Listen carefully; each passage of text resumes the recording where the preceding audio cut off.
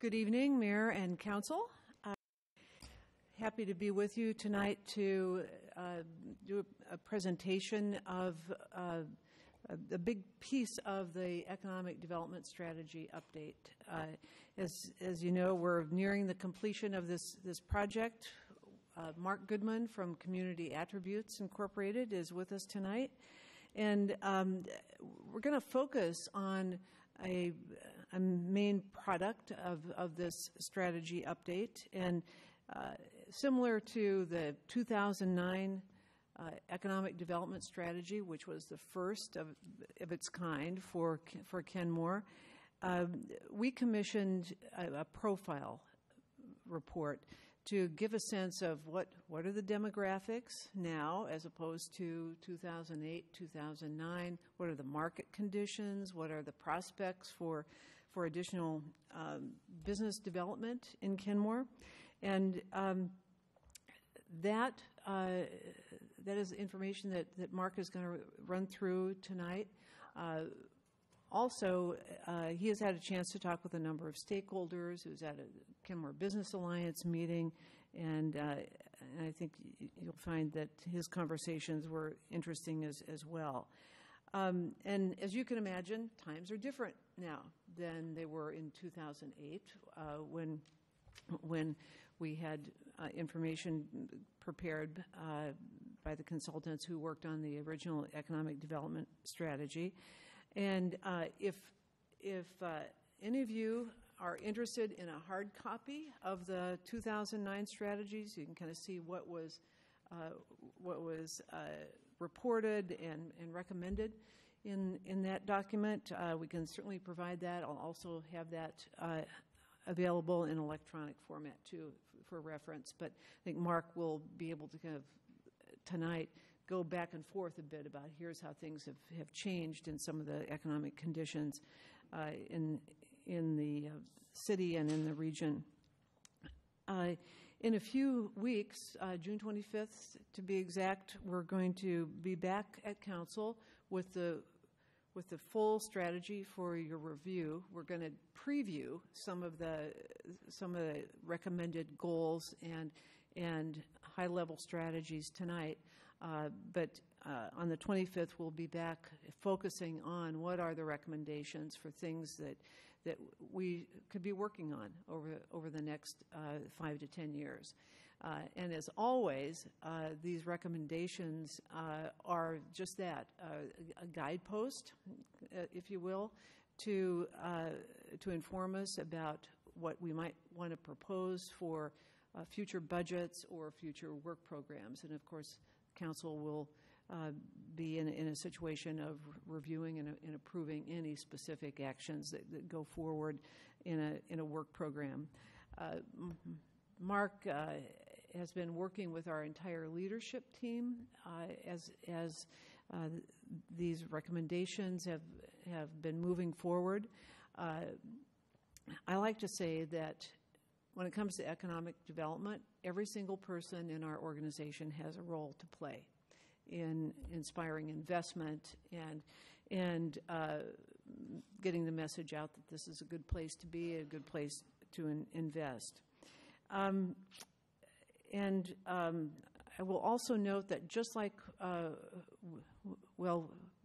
we have done this from time to time for other purposes, but we asked Community Attributes to also update our commercial development capacity analysis because, as you know, there's been work that's been done in the regional business zone and other downtown areas over the last few years. So we wanted to have that and updated. And also they are doing some material for us highlighting where are the development capacity opportunities so that we can use that in marketing and in conversations with potential investors.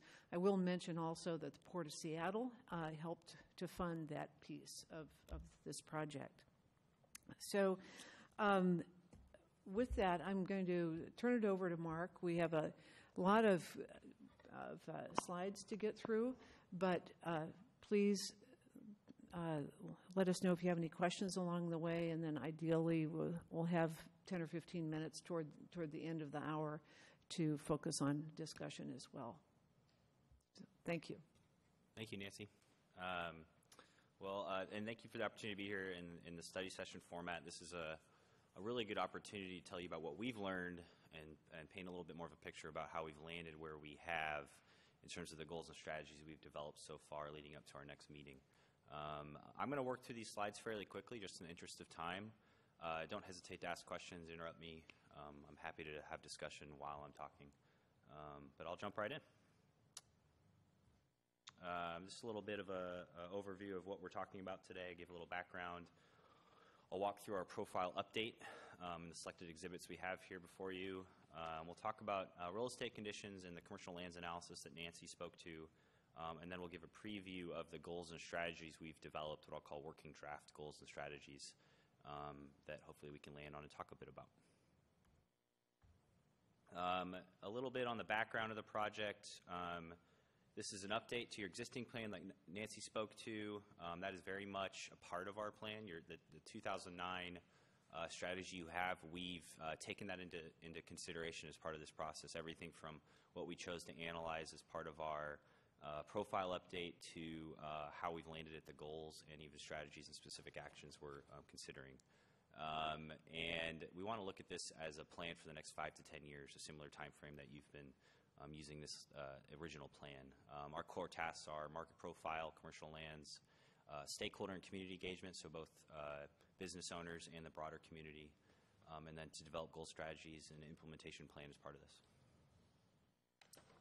These are the current goals you have. I wanted to get these in front of you just to remind you of where we're coming from, and this will come into play a little bit later in our presentation, and how we're building on these.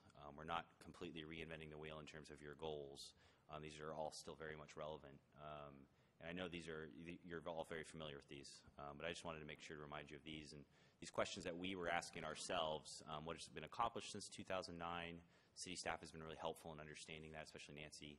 Are these goals still appropriate? What has changed since then? Diving right into the profile, these are the guiding questions we established to help guide our development of analytics and where did we want to visit, what data sources did we want to visit, what analytics did we want to take a look at. We also adopted in the gray box a comparison city framework, very similar to what you saw in your original 2000 update or 2009 update, where we want to look at your peer network, the cities nearby, broader market comparisons, and then regional comparisons to the counties of both Snohomish and King. And so then I'll walk through these and hopefully trying to answer these questions.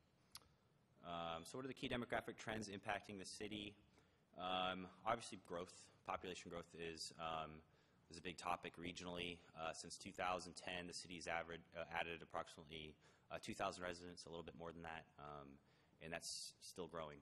These numbers don't necessarily reflect some of the more recent development that's opened or that will be coming online soon. In terms of growth, in terms of a regional comparison, the city's growth rate over that time frame isn't anything out of the normal in terms of comparisons to the region, but you are growing at a faster rate than some of your neighbors like Lake Forest Park and Woodinville. In terms of projected growth, so this is really a reflection of what the planning framework, the PSRC,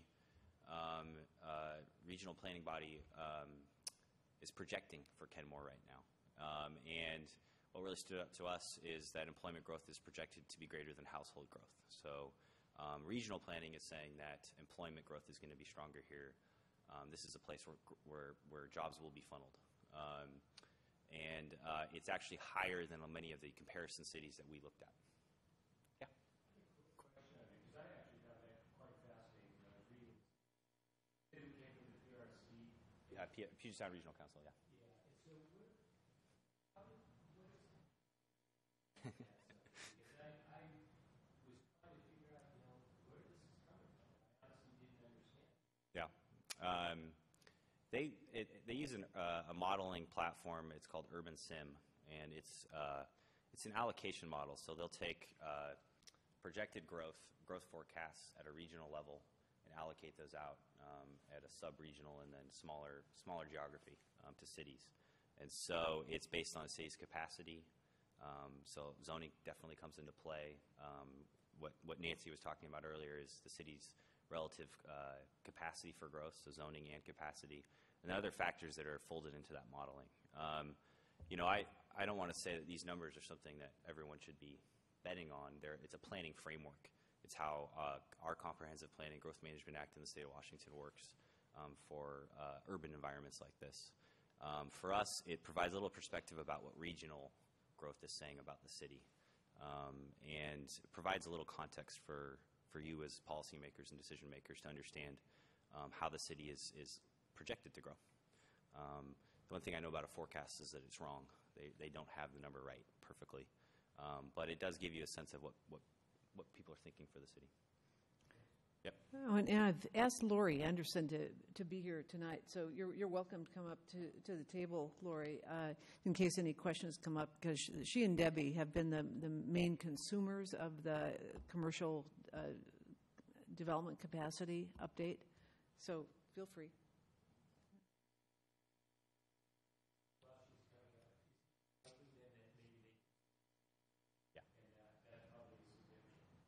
Yeah, that would be a significant part of your capacity. I'd have to dive a little deeper to understand how they interpreted some of your redevelopable areas and assumptions for your zoning. But if you have anything to add on that. I might just add that PSRC contacted us and they sent us the maps and had us verify the assumptions that we were making about the zoning. So they did contact us to get our feedback about the model. They have actually a couple of different models that they use, but this is the one that I think they were looking more in terms of market forces to address. The other thing that I could add is that the forecasts are, they're looking at a sort of what is our zoning saying, but then also what are our surrounding neighbors' zoning saying, and then they assign it out regionally to all the different communities. So I have a question on this graph. So is the top line the households? The blue is from 7,301 up to the 12,323? Yes. Yeah. So how many people per household are you assuming? And the reason I'm struggling with it is if I kind of estimate where 2018 is, and so you say, well, about 9,000 households and we got 22,000 people, then they would only be predicting we'd be gaining 3,000 households, which would be 6,000 people by 2040. And that's nowhere near the projections I've heard PSRC was saying that Kenmore would grow. So I'm puzzled by this one. Yeah, I don't think I can answer that specific question. We can certainly look into it. Again, I was thinking that the household number was about 1.8 is the number that they were using, but that doesn't fit very well with your comments. So Mark and I haven't talked about the numbers, so we'll have to pursue that a little bit. All right, thank you. Mm-hmm. Okay. Thank you. And I'm happy to verify that, one, to make sure we've got it right on this graph, but two, to get a little better understanding of what their view is on population growth and this household growth. I'll make sure it makes all makes sense. In terms of speaking of households and growth, we take a look at household composition, and what we're trying to understand is a good indicator for us that we like to look at is your composition related to families and household size. So this is one such way of looking at that.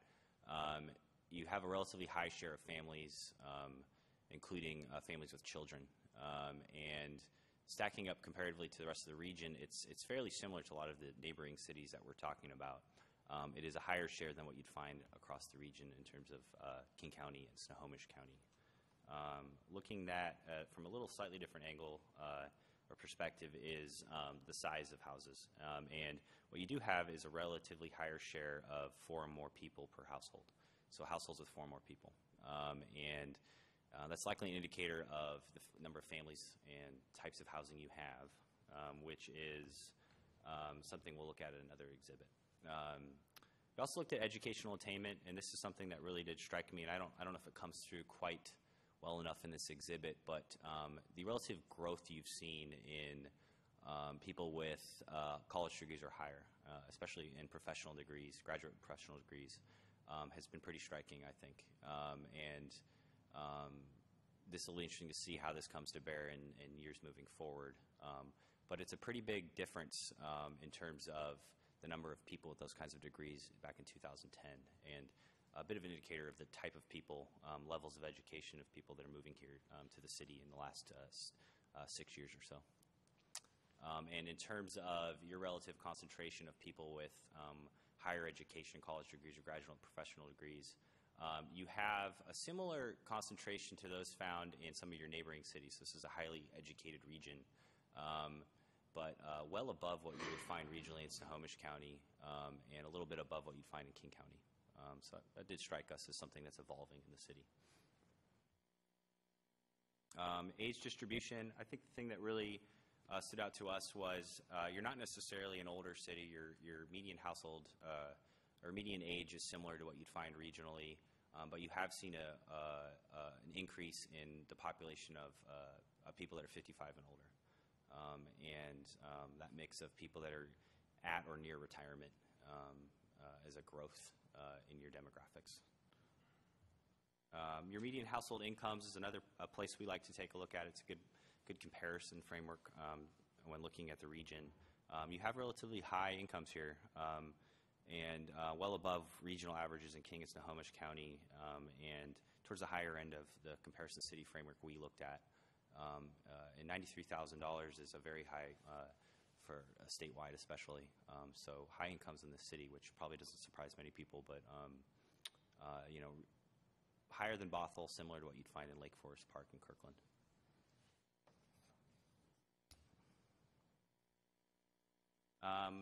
Another thing, or another data point we like to look at is your housing stock, just to kind of verify the types of ownership and types of units you have. As a city, you're predominantly single family, which probably doesn't surprise anyone here, predominantly owner-occupied and single family. That's obviously changing, and this data doesn't reflect some of the new development that's occurred over the last couple of years. So that number will be changing as you see more of this type of development, or the development we're nearby right now come into the data. So your housing mix is evolving, although it's still likely to remain that predominant single-family use. And looking at your comparison city framework, only Lake Forest Park has a higher concentration of single-family homes as a city. So where this all comes together, I like to look at jobs to housing ratio as a good barometer of a city and their relative role in a region.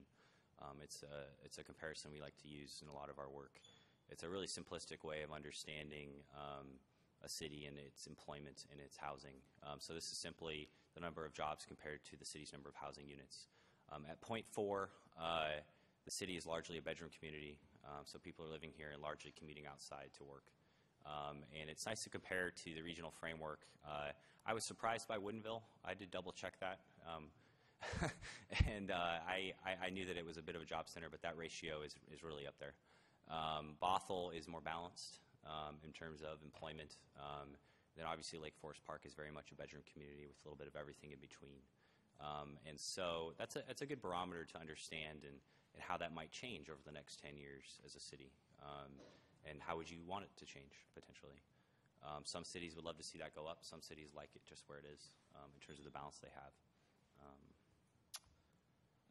In terms of where people work and what they do for a living, we like to look at the journey to work data, and this was something that was looked at in your 2009 plan. And what I think is interesting, and Nancy pointed this out, is that it hasn't changed. These numbers really haven't changed since 2009. People that live here predominantly are commuting outside of the city.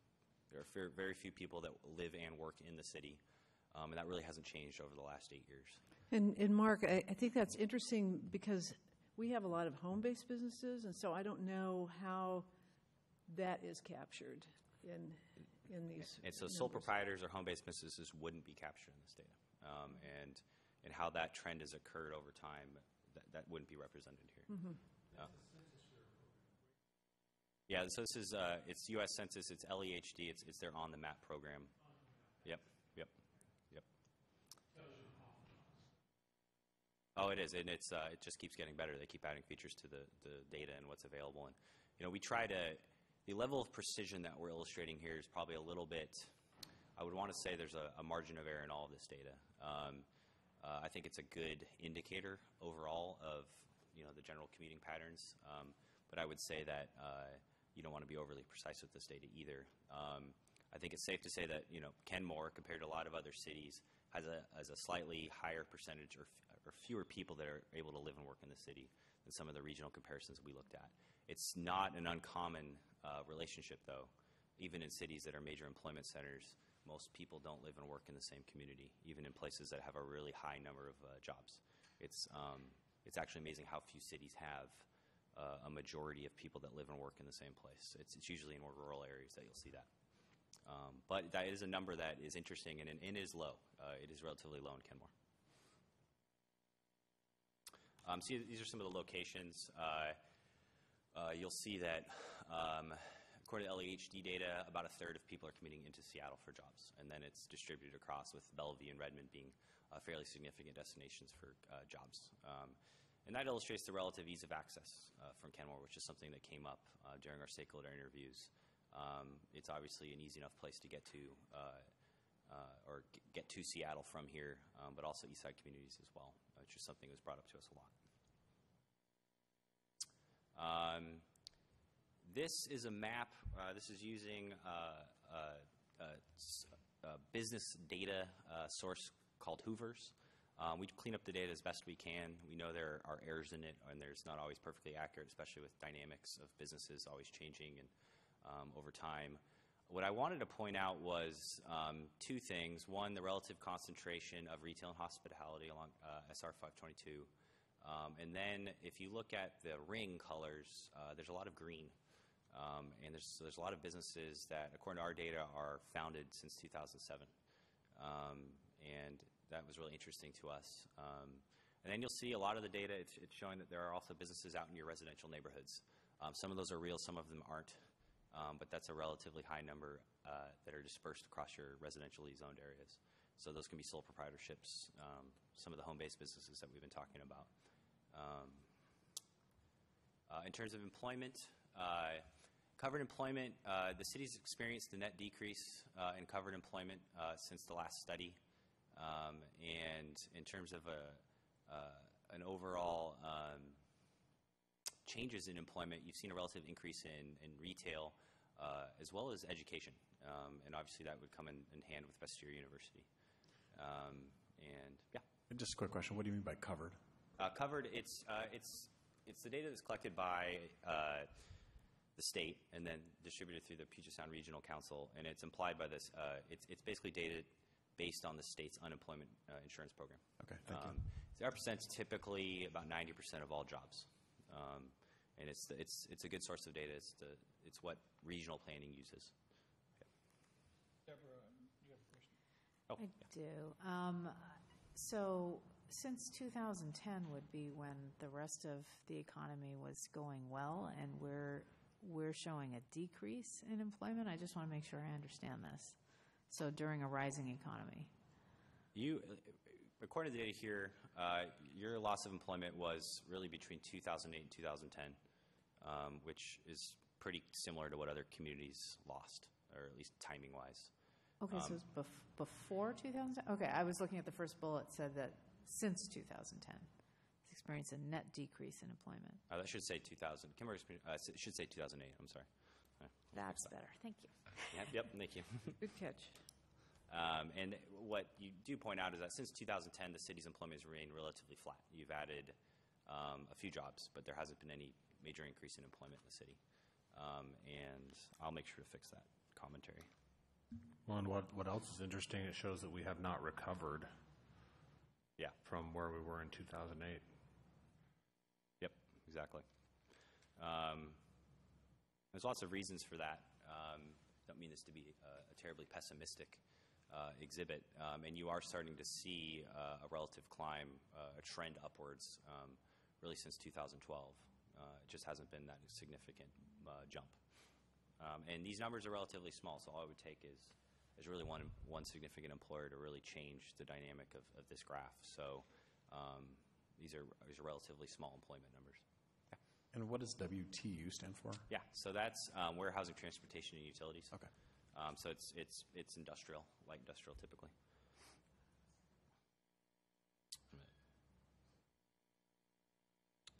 Keep us moving. This is just the general distribution of jobs across the comparison city framework we were talking about.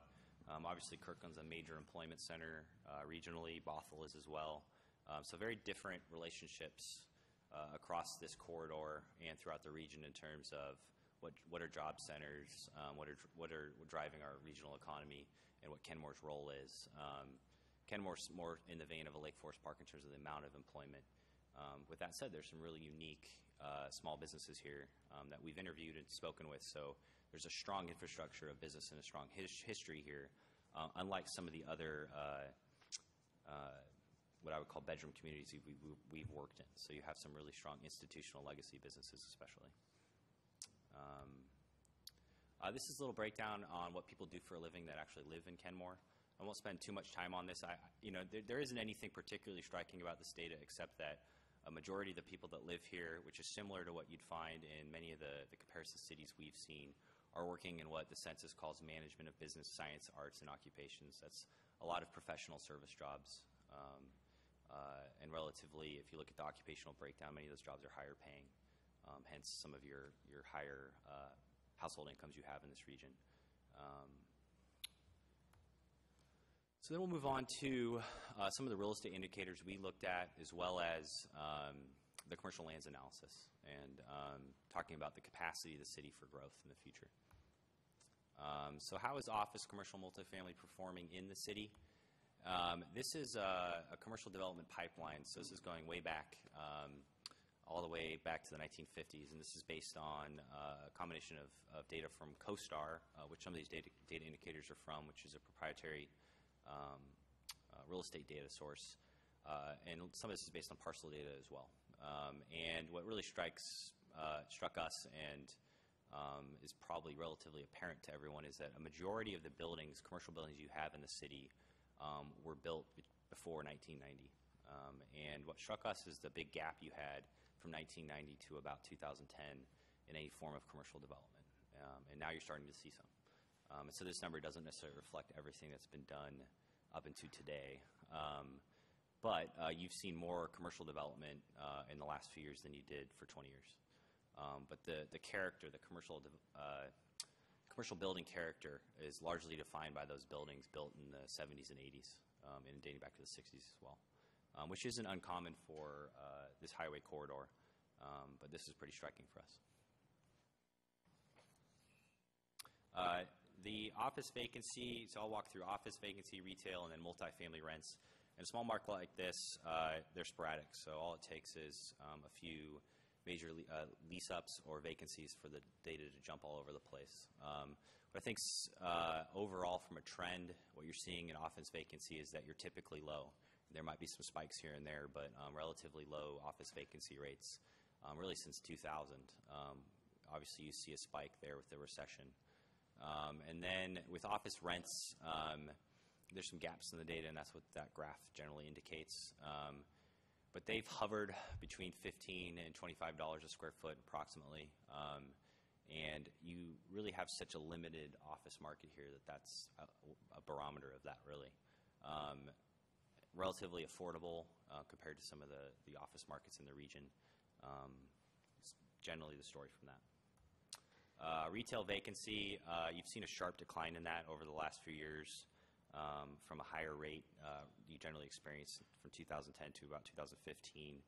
You've seen some strong lease up. And Nancy and I were talking that was likely tied to some of the Kenmore Village occupancy. And then from a retail rent standpoint, you saw rents climb a bit in 2015, and then some of the data is indicating that they've come back down. I'd want to dive a little bit deeper into that. I think, especially with retail rents, it's so location specific, building quality specific, that it can really vary from product to product.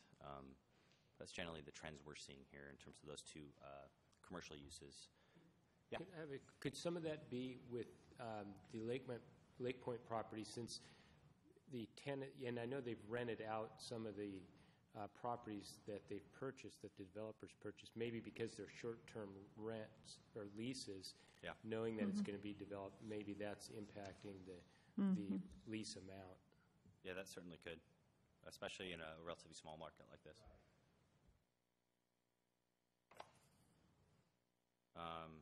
And so a story that's been a little bit more consistent and there's more data on, I would say, is the multifamily. And you've seen a sharp, I don't would say sharp, but a steady, polar opposite, climb in multifamily rents in the city, largely mirroring the type of climb you've seen regionally. And then you see a bit of a, before some of the new apartments came online, you were at approximately 4% vacancy rate, which was just above regional averages. You saw a bit of an uptick in that once the buildings came online, and then that's kind of showing the lease up of those buildings. But much like you find regionally, Kenmore is not immune to this. Rents are rising, and that's put pressure on people in terms of housing affordability, but it's also led to some of the multifamily development you're seeing. So another area which I found really interesting is looking at your taxable retail sales data and trade capture, so retail trade capture. And for the purposes of our analysis, we did conduct an exercise called pull factors. And really what this is evaluating your relative amount of taxable retail sales on a per capita basis compared to what people typically spend regionally. So it's a view of regional or local spending power and then how much is actually spent in your city.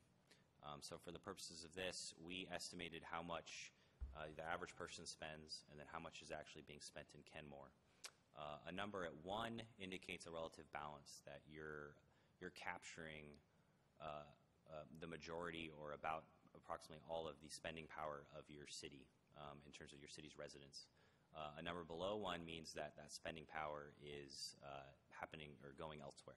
That would indicate leakage. And a number above 1 indicates that you're drawing people from outside your city to conduct their retail shopping and spending. So Kenmore is the first column. Many of the categories are well below 1.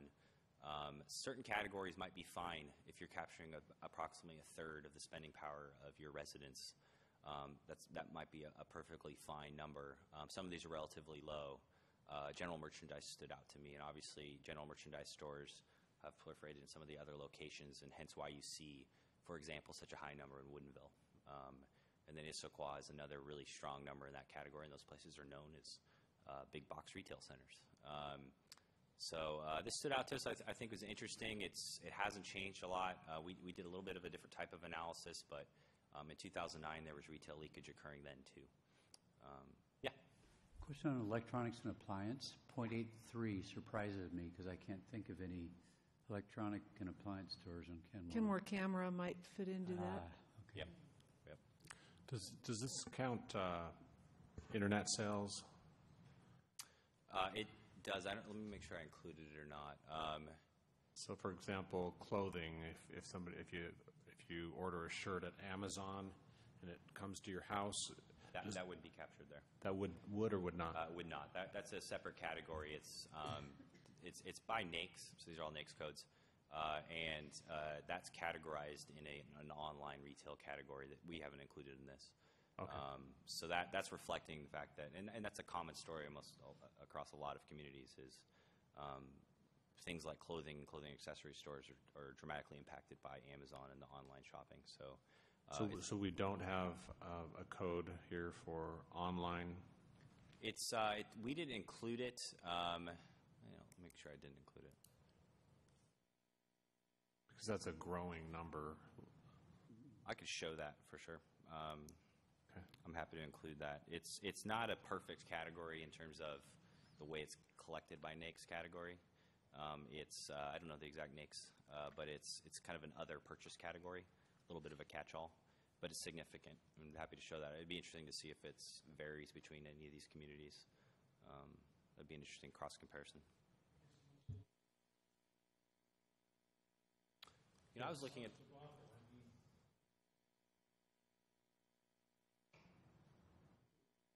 Yep. Now, Bothell...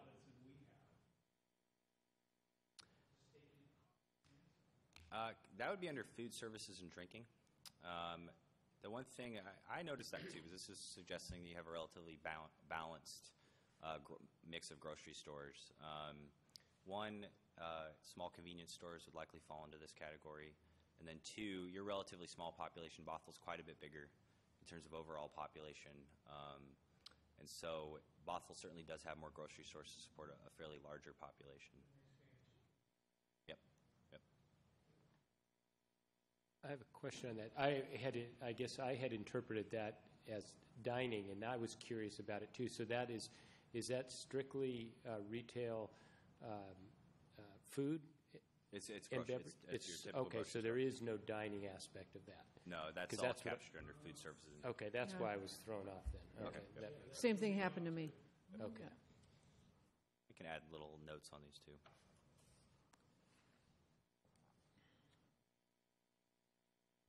One other question is this: I found this document or this data to be really interesting on this. Do you use this, or do you see typically councils use this, even just this one page, as a relevant part in just reevaluating zoning and everything? Because it seems like you could easily point to areas where you feel like you're adequately saturated or you're not, and you can start to kind of back into some strategies from that. Yeah, I mean, it's certainly, you can do customized trade capture analysis on a neighborhood level. For the city of Kenmore, it works quite well to do it as a city because you have limited commercial areas. But we've done those kind of analytics, for example, in the city of Seattle. We've looked at trade capture, pull factor type analyses on a sub-neighborhood level to understand how is that neighborhood serving its trade area and how does that overlap with other trade areas. The data is readily available. You do have to do custom data requests, and as a city, you certainly are capable of doing that. I do think this is a good barometer, especially in the state of Washington, where retail sales are one of your limited number of funding sources. So understanding that performance, not just from a total number, but also on a per capita sense, and how are your neighbors performing as well. It's an interesting barometer for sure. This also begs the question about the fairness of our statewide tax policy. It's been a few years, but last time I checked, Woodinville was collecting 5 times as much as Kenmore in per capita sales tax. And I get that they have those businesses that they need to serve and, police and provide roads to, but do they really need that much more money to serve those businesses? And what about the poor Kenmore residents that are going to Woodinville and paying all those taxes? Shouldn't we get something back coming to the citizens of Kenmore? Pre-I-695, which was pre-1999, the state used to provide cities like Kenmore what was called sales tax equalization, where they would actually say, oh, yep, we recognize that cities like Kenmore have their residents going into other cities and paying sales tax, so it makes sense for the state to provide an equalization payment back to cities like us. But I-695 got rid of that. So. Yeah. I could talk about that all night. Thank you. So where I landed with, I won't walk through all of this. I don't think we have quite enough time, but what I wanted to do is put together a little bit of a framework in terms of these, what I'm calling sectors, and what we thought, based on the data we had collected, were some of the opportunities and challenges we saw. What I focused on was retail, medical and healthcare, professional services, which is really just office using space, restaurants, breweries, and wineries. Especially with your location, you have a brewery district, but you're also next to some regional destinations in terms of breweries and wineries. So I think it's really important for you to be thinking about that, which I know the city is. Tourism and recreation, especially with the advent of your new hotel, the Burt Gilman, Kenmore Air. It's something that came up a lot in our interviews. And then thinking about the ICT cluster and tech sector, more generally speaking. There's not necessarily a strong presence here in Kenmore of that. You do have strong presence in nearby communities, ranging from all the way from Seattle to places like Kirkland and Bothell. And what the strategy around that would be, and identifying the idea that there is potential, especially with regional demand, for Kenmore to play a role in that. And you'll see that reflected in the strategies we've come up with. Happy to answer any questions about this or return to it if we want to. But these are some of our thoughts and findings based on what we learned. So getting into commercial capacity, this is just a zoom in on your zoning. What we did is we took this is a critical part of our capacity analysis and our methodology. We use zoning, and we look at improvement values on a parcel-by-parcel basis, so the improvements constructed on a site, and gauge based on that what the relative capacity for a site has, and then whether it's redevelopable or not, to get to an overall acreage of vacant and redevelopable lands, and then we can also estimate how much capacity for employment those sites have. And it's based on the regional framework, the regional buildable lands methodology, a little bit of our own take on it to serve the purposes of this project in particular. So this is where we landed. There's kind of a lot to look at here.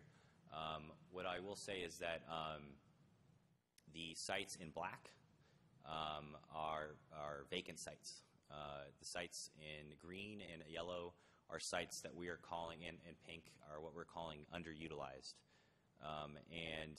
What we've done is, rather than say really black and white, if a certain site has this much of an improvement to it, it's not redevelopable.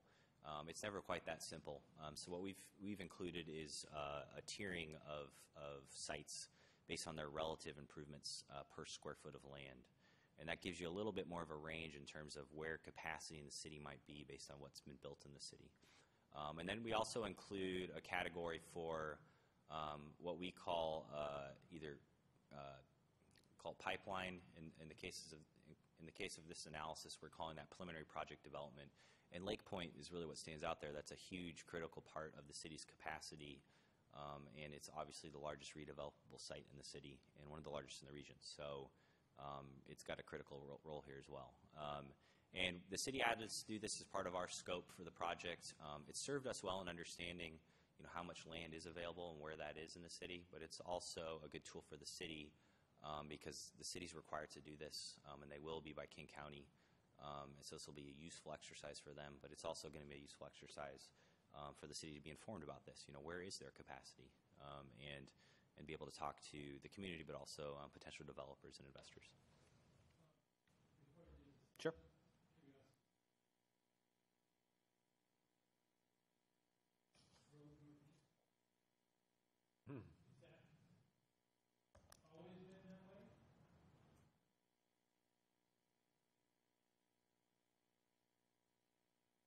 Inglewood should be 170th? Interesting. Mm-hmm. Yeah, it's on the other side of the street. Okay, Right. I see. Yeah. We're using a street labeling base map so I could see them. They're not always perfect. I'm happy to change that. Laura, do you have anything to add here? I think probably the only thing that I would add is that we're required to do our buildable lands analysis periodically. We'll have to do it again in a few years prior to reviewing the comprehensive plan. The current plans do not include redevelopment at Plywood Supply. They do include numbers from the approved Lake Point permit, but Plywood Supply was not included in those numbers, so that could be an adjustment that could be considered for the next go-round. I have a question. Underutilized, is that strictly improvements relative to land value, or is there, if something's generating sales tax, or I'm looking at like Murphy as an example, and where their improvements are next to nothing, but they actually generate significant business. Yeah. So this isn't accounting for those economic activities that are happening on a site-by-site basis, and that's where this is an exercise in understanding from a built environment standpoint. But there are a lot of lots. We've done this exercise for areas in industrial, especially industrial zones, where that's really common, right. Where a site might be vacant, but it's used for storage, and that's a highly valuable use for that site. This exercise might not quite have that come through as clearly, That said, especially in an urban location like this, even if there is a highly valuable economic activity, thinking long-term, that site still is relatively unimproved and has more likelihood to be developed than a property that has heavy improvements on it. Yep. So it's useful still to, I think, at least understand the state of that site. But that's a good question. This is a summary table of that analysis and summarizing by overall vacant and underutilized properties, the gross and net land supply, so subtracting out critical areas, market factors, other things we fold into the analysis, and then understanding the general capacity of those sites based on general estimates of employment per potential building square foot. So happy to talk about those more, but I'll move through this fairly quickly so we can show you the goals and strategies we've developed so far. We've conducted over a dozen interviews with different types of stakeholders. I've also had a chance to meet with the city's the city council, actually, sorry, at your council retreat in January. Then individual interviews that I've conducted either on the phone or in person, and also at the Kenmore Business Alliance. So Nancy's been really helpful in setting those interviews up, and they've been really informative for me.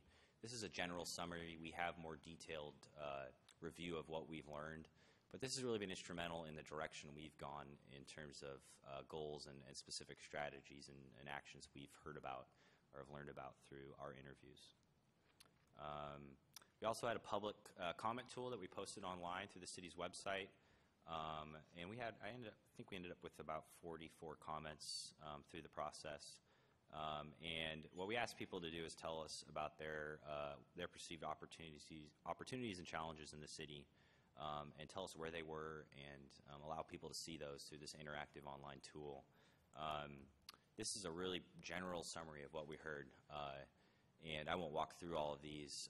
What I will note is that there were many challenges that you could view as opportunities and vice versa. There's a strong relationship there. Some people got really specific about specific transportation improvements they want. Others were broader comments, but it helped us get a little bit of a lay of the land from your general citizenry about what their priorities are and where those are. So it was definitely an interesting exercise and helpful for us. The following pages, I'll give you a preview of the goals we've suggested, their working draft that we've developed through our work, and then also the help of city staff in their review and suggestions, and then also our engagement with businesses and your citizens. So here are 6 goals. Your current plan calls for 4 goals, and we expanded on that a little bit. So I want to point that out. And that's been an interesting conversation Yes. for us because what I've really appreciated from the council is for the last several years, economic development and implementing the strategy has been in your top 5 goals. And I think it's been important to say, well, yeah, there's a strategy, but what about it? What's in it? And so having a digestible list of what are those goals under it has, I think, really helped focus our efforts because it was the first one was promoting the city, and so we've made investments in that you've supported.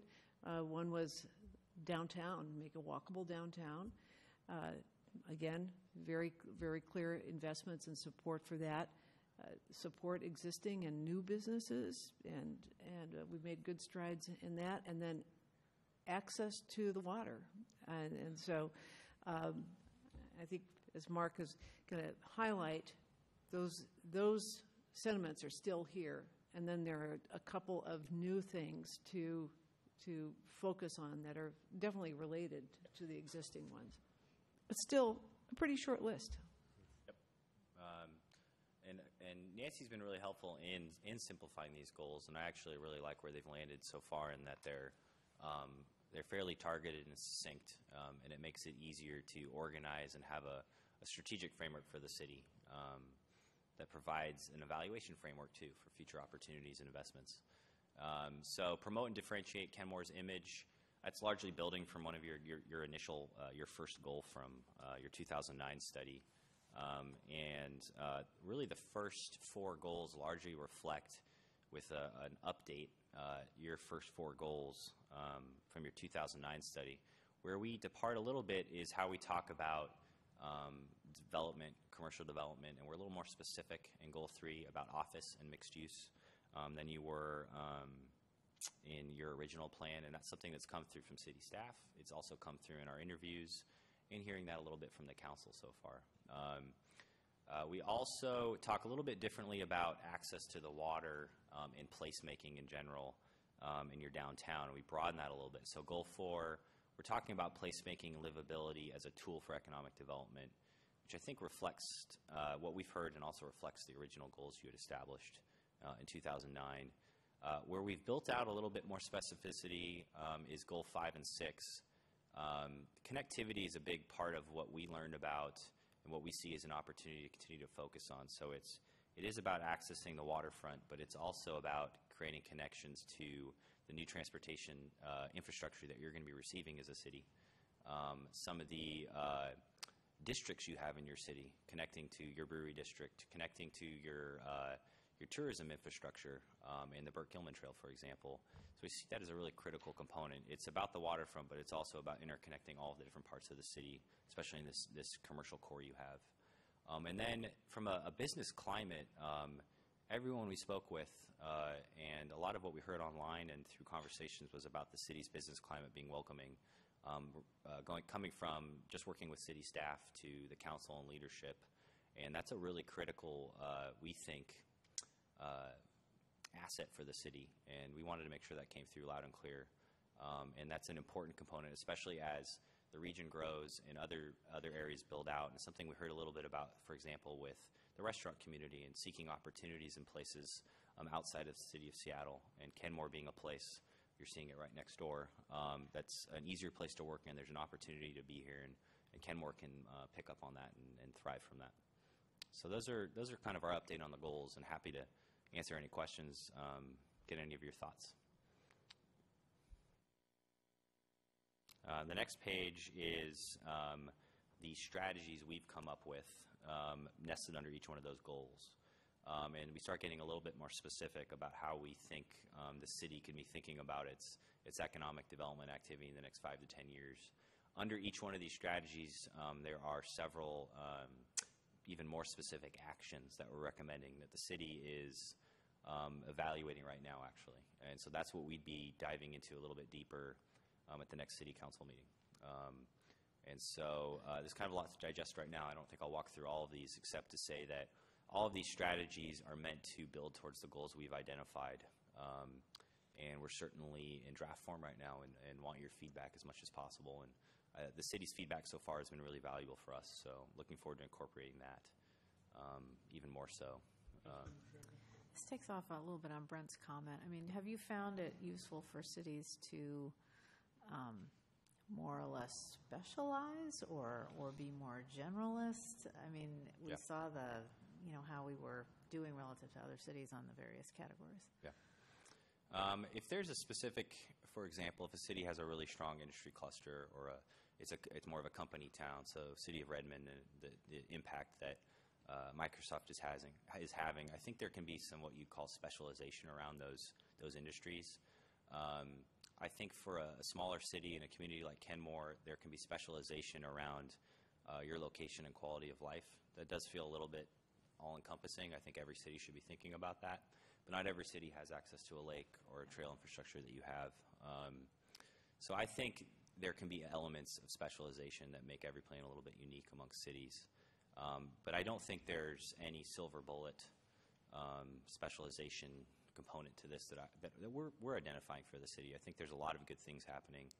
I think there is a sense of place that the city can continue to build on that we've heard a lot about that I think we want to make sure is coming through in this. Yeah, Councilor Smith. Yeah, I found in going through these goals and then how you looked at the strategies, it was goal number 3 was the one that kind of stuck out as the most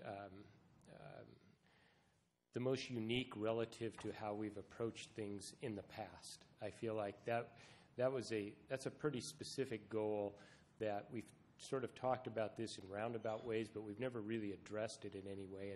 And so I found that goal within the appropriate strategies following that to be an interesting area to maybe put a little more focus on, because I felt like a lot of the other goals were either, even though they are kind of rephrased or looked at a little differently, some of them they're happening just organically, and some are happening just because of the way we're approaching our planning and everything. But number 3 was the most interesting addition, I felt.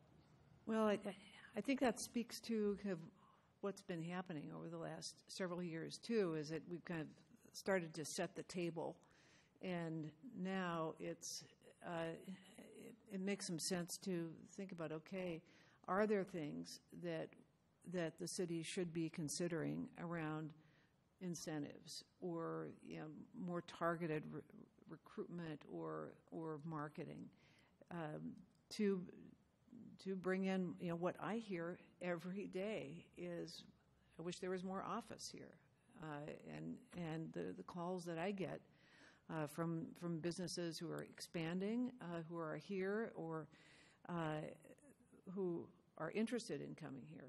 So it's I think, as in all of this, we have to be very intentional about it.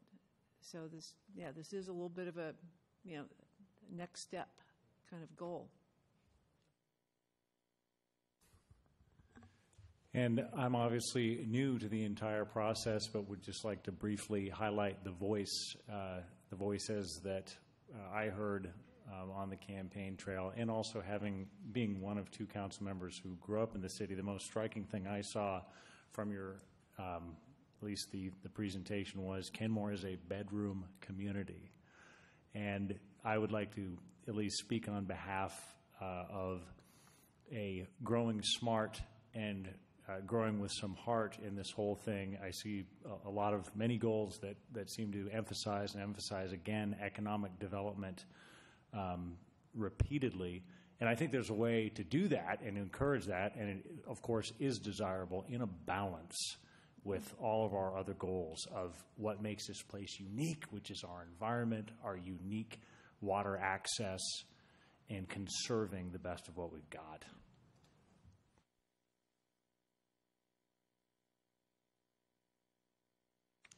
Councilmember Curtis. Just to comment on strategy 2B, leverage outdoor recreation and other assets to grow tourism in Kenmore. I've mentioned off and on over the years that we have 2 totally different ecosystems for bird watching in nature. So the wooded area of St. Edwards is totally different than the Swamp Creek Basin. And so if there was anything easy that could be done to get people into the swamp so they could see those birds, pretty easy to get to St. Edward Park. But I think we could, there are people who actually go places to see birds of a variety, and they keep their little journals, and they try to find as many as they can. Thank you. Any other questions? Councilmember Smith. I do have one other question regarding the high percentage of residents who work outside of the city. When you're typically working on these strategies, is that something that just some communities just accept? I mean, obviously you can't change that dramatically because you've got limitations on zoning and how your land's laid out. But I'm just curious if that is just how you see other cities that have that a pretty extraordinarily low percentage that work in the city, that live in the city, how they address that. I think typically it's not necessarily viewed as an issue to address as much as it is, as a city, are we enabling people to be able to live and work if they want to in the same community? Is there that opportunity to do that? And as a city, as part of our strategic framework and our investment, can we, if the desire's there for that, which the general sense is that if at least some people would enjoy that, not have to commute, and the entire planning framework that we have of trying to limit congestion and have people be able to conduct more economic activities in town centers and concentrated retail environments and commercial environments. It's a part of that framework. What we don't typically see is cities set specific goals or performance measures to change that framework. That number will change if you have more office, for example, or more employment opportunities. So it's usually viewed in that framework. If you start seeing more companies located here and your employment increase, those are generally positive economic activities, and you'll start seeing people, there's more of an opportunity to actually do that, live and work in the same community. That's not for everybody, and it does take a lot to dramatically change that. Especially in the case of Kenmore, that's a pretty small number, but a lot of communities are in that 8%, 10% range. It wouldn't take too much to change that in a smaller community like Kenmore. But that's usually how it's talked about. We're starting to run out of time Oh, here. thanks. Councilmember Shrevenick and then Councilmember Curtis. Just a quick question. So does goal 3 cover retail as well? And if so, in what strategy?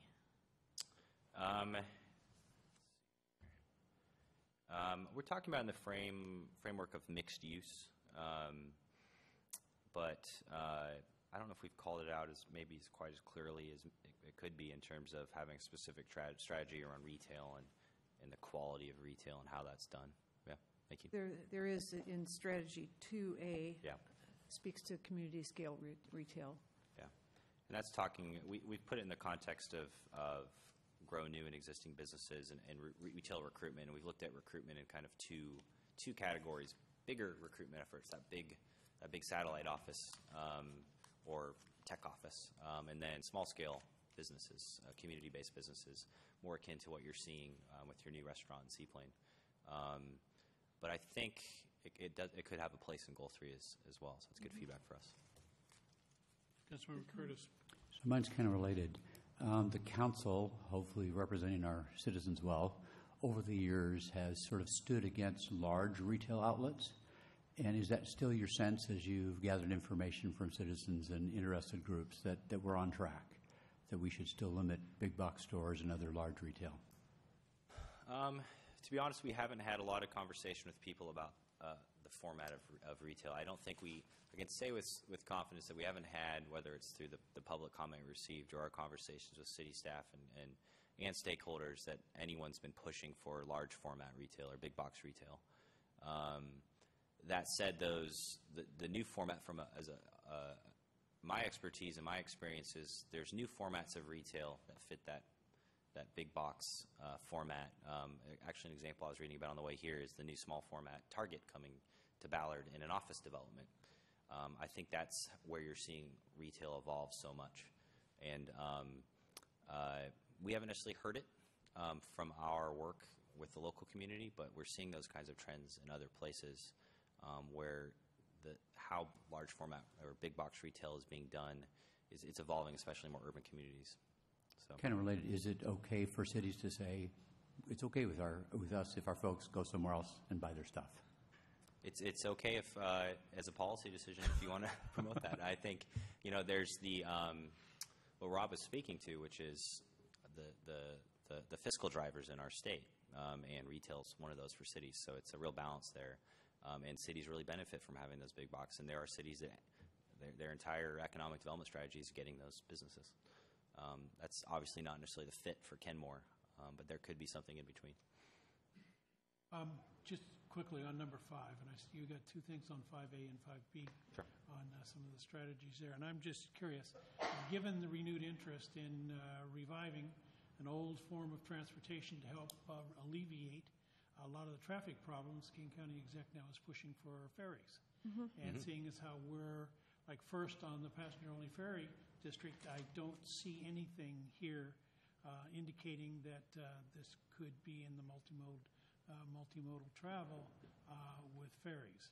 And I find that a little disappointing. We'll definitely add that in. And, again, more specific actions under each of these strategies. We can expand on I do that. believe we have a strategy reflecting the potential for ferries, or not a strategy, but an action that's nested in there. But perhaps it can be elevated as a broader strategy. And so I do think, as a ferry commuter, I think it's a great asset to have. A tremendous asset to the Yeah. So, Definitely. All right. Thank you. Thank you. Very much. Thanks very much. thank you. It's really helpful. See you on the 25th. All right. Now we officially call the regular committee back to order again. And if the clerk please take the roll. Councilmember Marshall. Present. Councilmember Danuski. Here. Councilmember Smith. Here. Deputy Mayor Herbig. Here. Councilmember Curtis. Present. Councilmember Shrubnik. Here. Mayor Baker. Here. If you would please rise and join me in the Pledge of Allegiance. I pledge allegiance to the flag of the United States of America and to the republic for which it stands, one nation under God, indivisible, with liberty and justice for all. All right. Next item on the agenda is in the approval of the agenda. If there is no objections, the agenda will stand approved as written. Okay, next item on the agenda is a presentation from Puget Sound Clean Air Agency. Craig Kenworthy, the executive director. But I'd also like to call State Representative Jerry Paletta. We've got him in the audience tonight. We're very grateful for that, and we certainly want to take advantage of the knowledge he has. So, thank you. Welcome, Representative. I didn't expect to be here called up, so pardon my informal dress. You are dressed just fine. Good evening, Mayor Baker, members of the council. As the mayor said, I'm Craig Kenworthy. I'm the executive director of the Clean Air Agency. I'm going to cover a number of topics with you this evening. That is, if I can properly arrow down here. Let's see. Just arrow. Okay. The arrows. I'm going to talk about the agency, just a brief overview of what we do. I'm going to talk about odor issues in the city, and in particular about the asphalt plant situation, and also talk about the overall air quality issues in the city. So our agency is a regional 4-county agency. We're chartered by the state legislature. This is the vision that our board created for the agency. Our board are representatives from the 4 counties, and then a representative from the largest city in each of the counties, and then one member of the public at large who's typically been someone with a background in public health that are appointed by the elected officials that consist of the rest of the board. So we do both enforce air quality regulations and also do voluntary programs, and I'm going to talk about enforcement and compliance issues when I talk about asphalt. We also do education and outreach for the public on clean air and climate-friendly choices.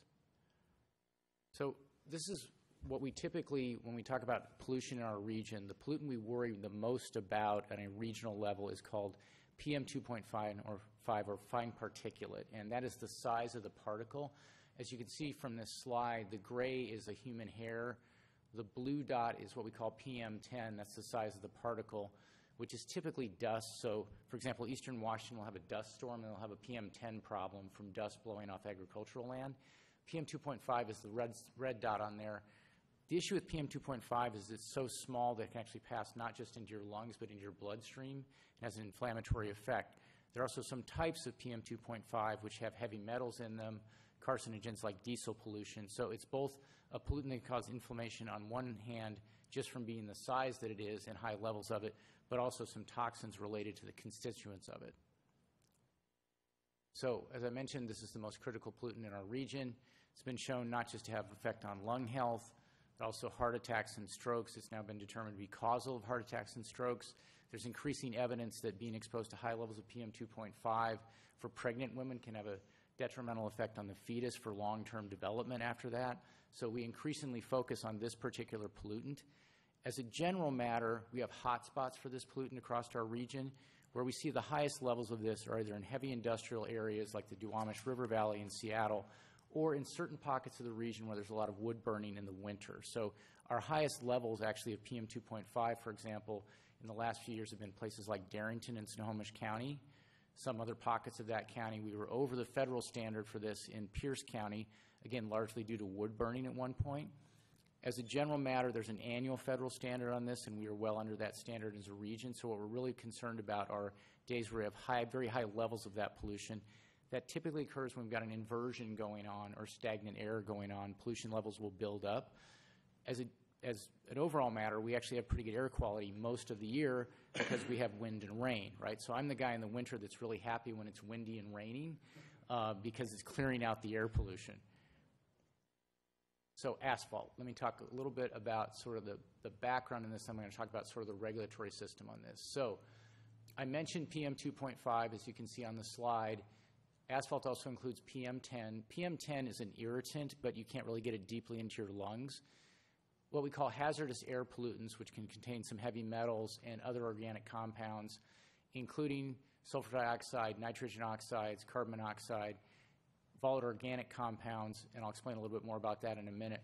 So some of those pollutants, we have a federal standards for, say, sulfur dioxide, nitrogen oxides, and carbon monoxide that we have to attain across the region. We can't be over a certain number for those standards at a regional level. So when I'm talking about this, I'm talking about the particular emissions from one source. An emission from one source like that does not typically drive us over those federal levels. It takes accumulation of all of those sources. That can be mobile sources, transportation. That could be what we call area sources like wood burning. It could be stationary sources like a particular industrial plant.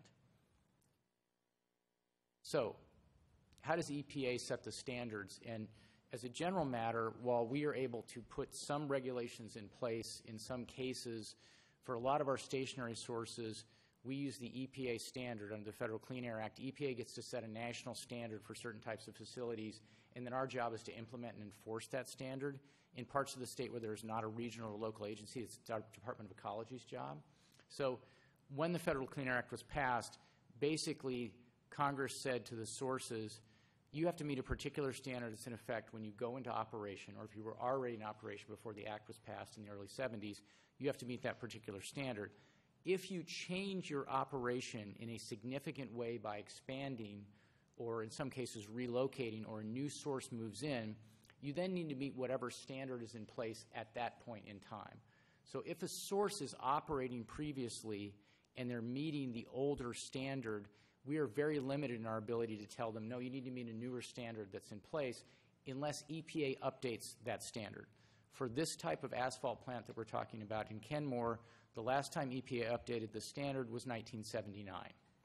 So that gives you a sense that they are operating, and as are a lot of the other asphalt plants we have in our region, because we have 20 of them, they're operating under those older standards.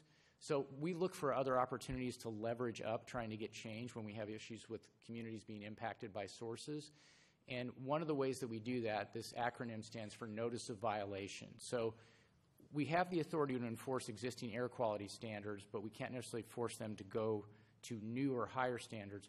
What we can do in some cases, though, we have general nuisance authority. If someone's causing a nuisance for the community from either odor or air pollution, we can write a notice of violation ticket and say, you're causing an impact on the community, and start a dialogue with the source.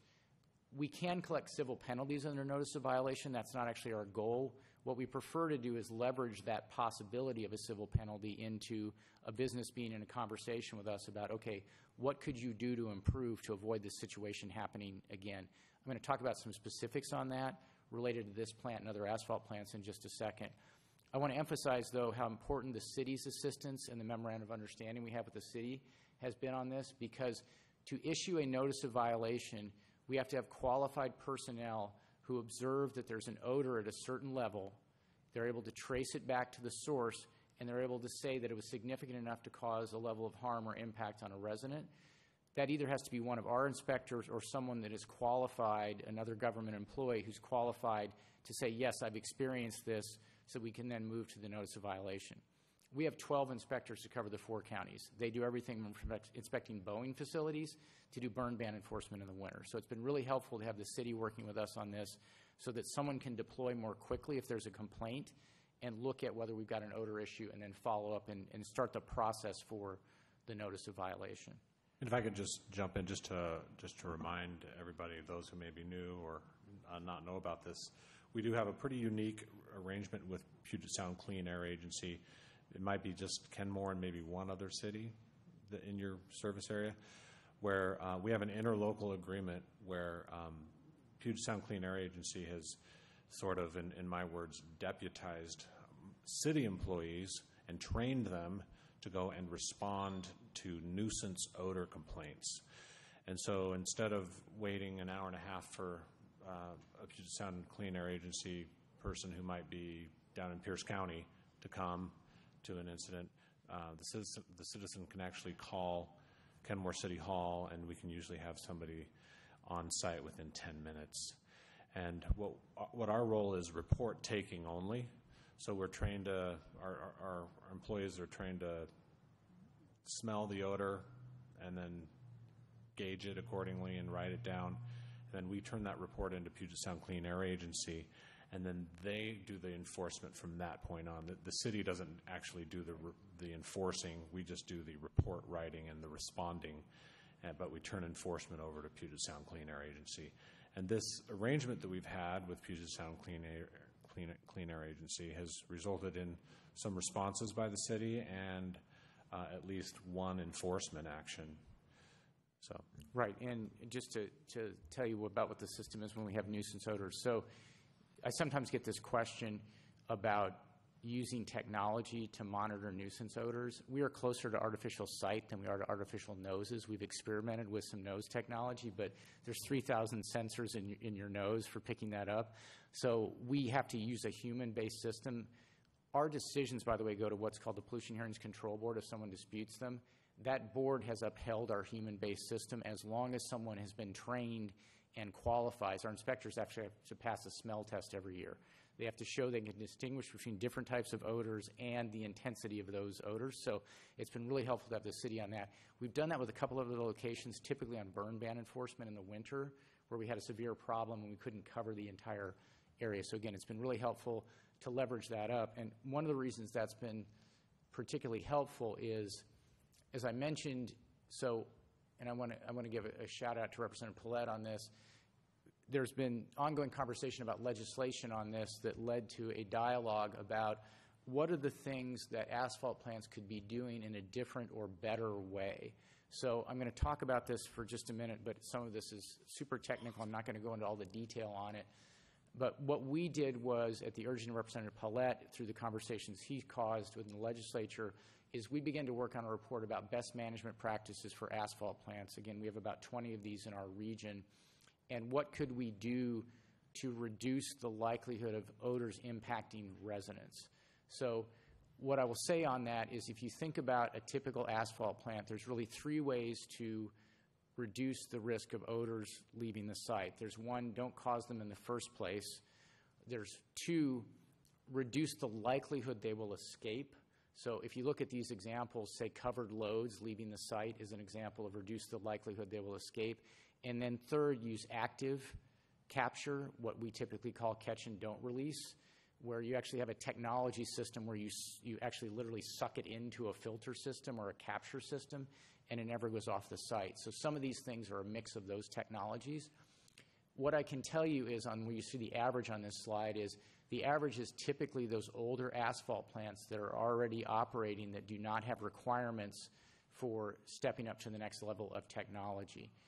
When you look down this list, one of the notes is that on asphalt transportation, we as an agency have authority over our stationary sources. We have very limited authority over something once it starts rolling. We do not have authority over mobile sources typically. That's usually EPA sets a particular standard on a mobile source. So when we're talking about, for example, the issue of covered or uncovered loads, we are really limited in our ability to do that. Even if a new asphalt plant showed up tomorrow, submitted a permit application for their plant, we would not necessarily have the ability to say, you need to cover your loads as soon as they leave the site. Our authority essentially ends at that site boundary. When we look at this list for the existing plant, one of the things that we've been concentrating on is shifting them from hot mix to warm mix, because that goes back to reducing the likelihood of emissions. That hot mix tends to put off more volatile organic compounds, produces more odor issues. The reason I went to that example is that they have shifted to warm mix, but it's not in their permit. And we've been having a conversation with them about resolving some notice of violation tickets that we have with them, and instead of them paying a civil penalty, getting them to permanently commit to the warm mix because we think it has been making a difference in terms of the number of complaints we've been getting and reducing the likelihood of complaints. So that's just one example. I know our head inspector was having a conversation with them last Friday, and they were supposed to be talking about it today. As soon as I know more about whether we got that resolved, we'll give an update to Rob and then to you overall on that. But that's one of the tactics we end up using is looking at those notice of violations and saying, well, you can either pay us a penalty or you can work with us to prevent this from happening going forward. So, again, there's a number of these that we would be engaged in conversation with sources about. From our perspective, the warm mix does make a significant difference at this point. This particular plant uses a little bit of partial capture on the silo loading. They have the ability to pull some things into the bag house that they have on site. That's a relatively small percentage of their total use that they can pull that in on. So that one is not going to make a huge difference in that regard, but we will continue going forward to look at whether we can leverage up any of the other changes in that regard.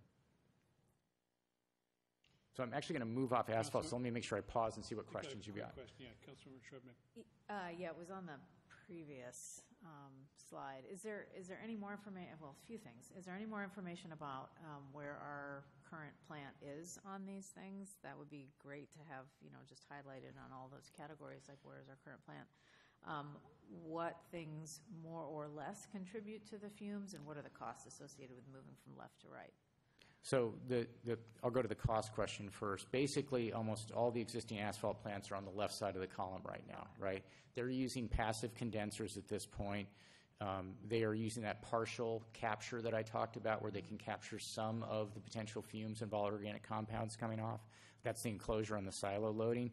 Right now, they do not have an enclosure on their truck loading. They have two different places to load. Those are both open bay doors in that regard. And on the batch mix, they use what we call a pug mill where they drop the mix in. That's under the drum mixers. There's a partial enclosure and a limited flow capture on that one, on that what we call the counterflow design. That's a relatively small percentage of the amount of material they can put through. We're talking about 5 to 10% capture of that. It's not a super high capture rate. And then the covered load, uncovered load, I think they've been working on some covering on that. But again, we don't monitor when they leave the site in that regard. I know we've talked to Representative Paulette about this a little bit too, that there's an issue here of sort of a gap of the city's authority to regulate that under state law, our inability to regulate that once it leaves the site under state law as well. So for this particular plant, there's a little bit of capture going on, but really the key change lately has been moving them towards the warm mix on the more advanced controls. That's made the biggest difference. So, question on the covered, uncovered loads. Is that something the state legislature could actually change, or it's a national level issue? So, setting aside for a moment whether there's any interstate commerce or other legal complications associated with that, my understanding is the legislature could decide to allow the cities to have more authority over covering loads in that regard. And I don't know whether Representative Paulette wants to jump in on that one or not. I generally operate on the assumption the legislature can shift that if they want to, and it's a question of whether they would do that. Thank you. Yes, the answer is we're not preempted by federal law. Turn your mic. I'm sorry. Let me repeat. We're not preempted by federal law from adopting covering requirements or enclosure requirements. So it is a matter that the state legislature could try to fill these gaps. Yeah, and this, somewhat ironically, we might be closer to preemption than you are because of the limitations on our ability to control mobile sources. Someone could make an argument we are trying to back into controlling mobile sources when the Federal Clean Air Act pretty clearly says that we can't control mobile sources. Councilmember Smith. Yeah, I have two questions. One is I noticed the notice of violations were based on the smell. Is there any relationship between the smell and actually the PM 2.5 pollutants? I mean, I would think just because it smells doesn't mean it's bad, and then other times maybe it's bad but it doesn't smell. I'm just trying to understand. Exactly. So one thing I want to make sure I say is odor issues affect people differently, right? So we could have a time when we have what we call a volatile organic compound, which is an organic compound that has an odor to it, it could really affect someone, and people do vary on this. So I never want to say that it's not affecting someone's health, because some people are just affected a lot more. Example I can give is if we had a rendering plant, right? And if you've ever been next to a rendering plant before, wow, that really, really will affect you. So sometimes, yes, something we can smell may not be the PM 2.5. The PM 2.5 doesn't necessarily smell by itself. The parts of it would smell, say a diesel smell. Those volatile organic compounds really are what produces a lot of that odor effect. So if you think about when you pump gas, benzene leaks out a little bit no matter what we do on the controls, and you get that kind of benzene smell in that regard. So there could be times, for example, there's a lot of PM 2.5 in an area, and you're not going to notice it or smell it because it's so small you really can't see it. And you can actually have harmful levels that you can't see. So it isn't one or the other. It can be smells that are not necessarily high levels of PM 2.5, and it can be high levels of PM 2.5 that you really wouldn't detect with your nose. Okay. It's partly dependent on what it's made out of. And there's really no way for us, is there any monitoring that goes on the non-smell aspect then? So we do monitor for PM 2.5 at various monitors in the region. One of our challenges is trying to pin that to a particular location when there are multiple emitters of PM 2.5. So for example, vehicle traffic, diesel trucks, other pollution stationary sources will emit PM 2.5. So it's hard to trace it to a particular source sometime if it's somewhat ubiquitous in the atmosphere overall. We can measure the overall level in the air, but it's much more complicated and challenging to say this much PM 2.5 is coming off of a particular source, especially if it's got other sources nearby. Okay, that makes sense then. And then the other question I had is, when they're operating with a non-conforming standard because it was set back in the 70s, can they continue to replace virtually every component and aspect of their operating system and still remain under a non-conforming standard? This is not a simple question. If they expand production by a certain amount or change certain pieces of equipment, we can trigger a review of the permit. It somewhat depends on what we call the emission unit. So it depends on what part that they're changing out. They couldn't wholesale replace everything. They could replace certain things, though, and it wouldn't necessarily trigger the permit part of it. So it's dependent on whether it's an emission unit of a certain type or whether they're changing in such a way as to expand production past a certain level. And do they have to report to you when they change any one of these components? They have certain requirements in their permit about things that they do have to report to us if they're making a change, and that comes back to the emission unit component of, okay, we're running this particular piece of equipment, now we want to wholesale change it out. They need to tell us about that. But there are other pieces, like if they just said we're changing all the doors on the bay loading area or we're changing the chute, for example, they don't have to tell us about every particular change.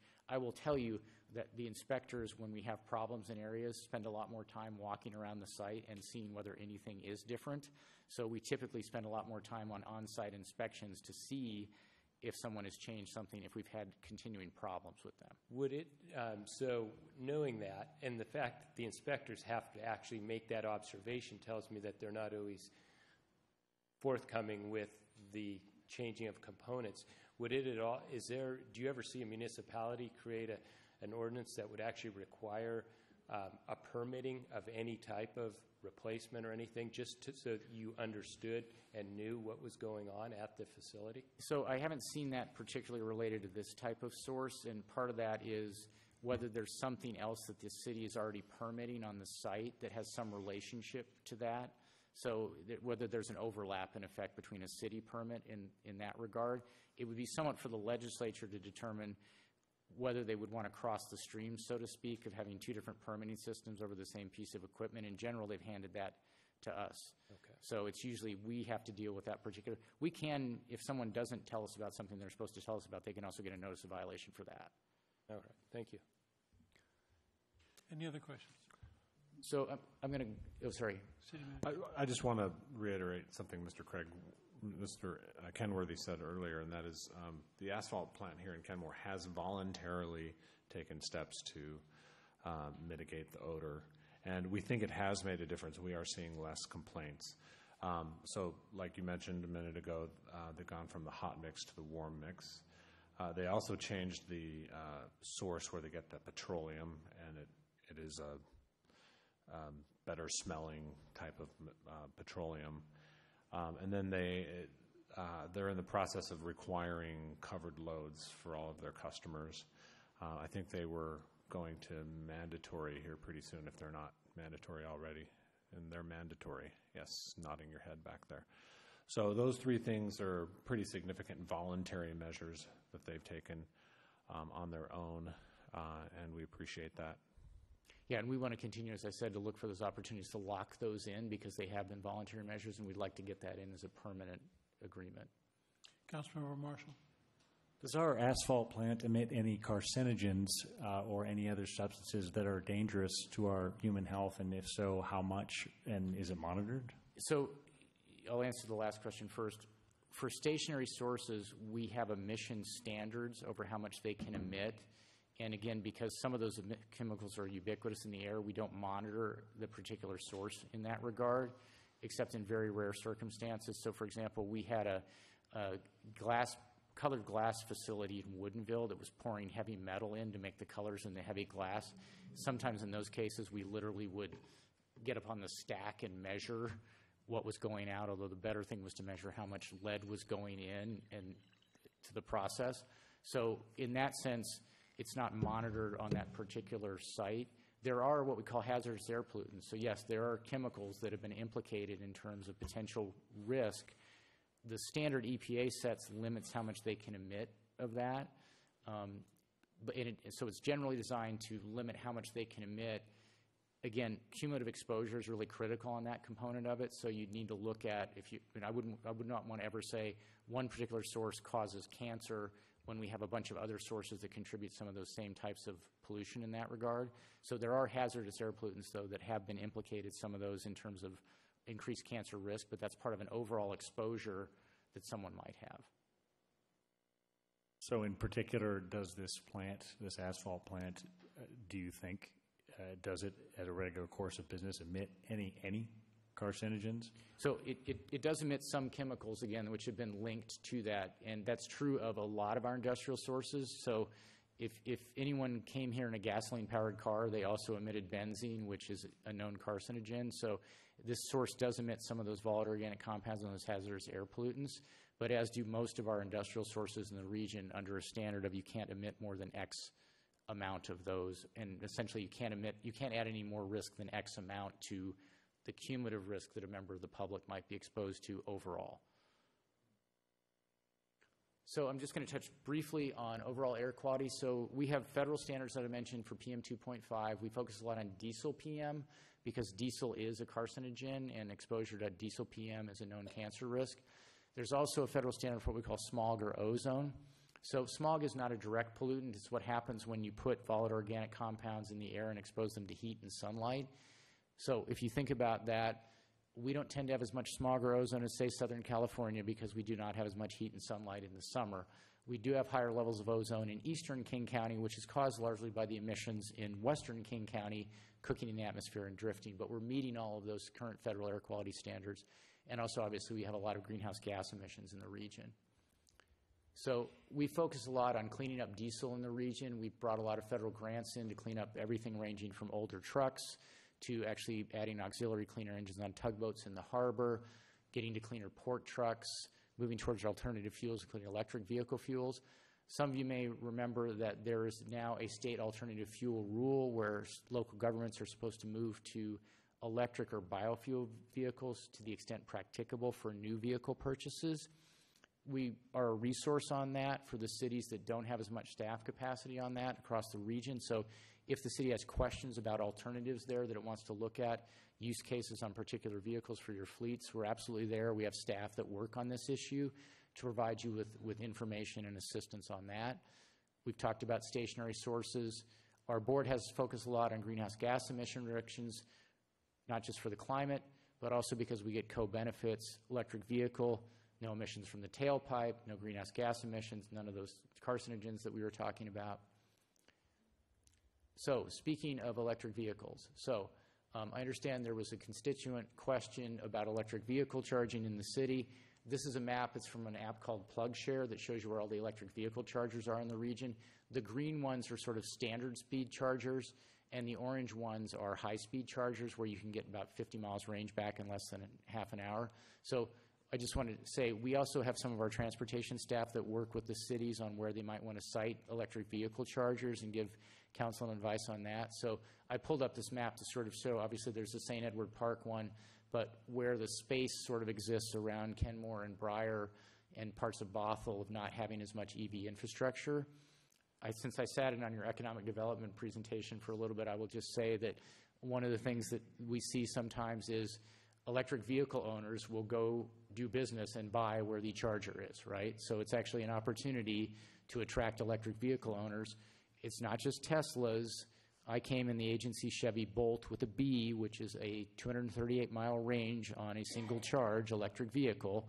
So we're moving from the era where you had to have $50,000 or $70,000 to, if you have $30-some thousand, you can get a 238-mile range car. So just to offer up that if there's help we can provide on helping add out that EV infrastructure, we'd absolutely love to do that. So what did you call us? You called us an EV charging...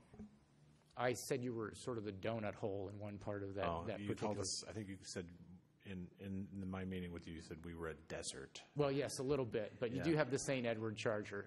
Yeah. What we typically find is you really want to get chargers in some locations where people will spend some time too. With the high-speed charger, you don't really need that much time. If you've ever driven by it, though, you will see some of those orange dots are Fred Meyer grocery stores where they've realized, wow, that person's going to plug in for 20 minutes or 30 minutes even at a high-speed charger, and they're going to go in the store and spend money. Our summer graduate intern has that on his to-do list to start working on that. So.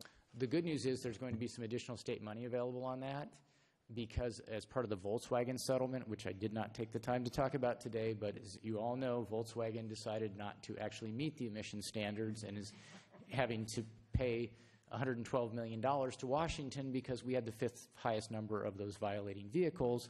The legislature has set a process for how to figure out what to do with that.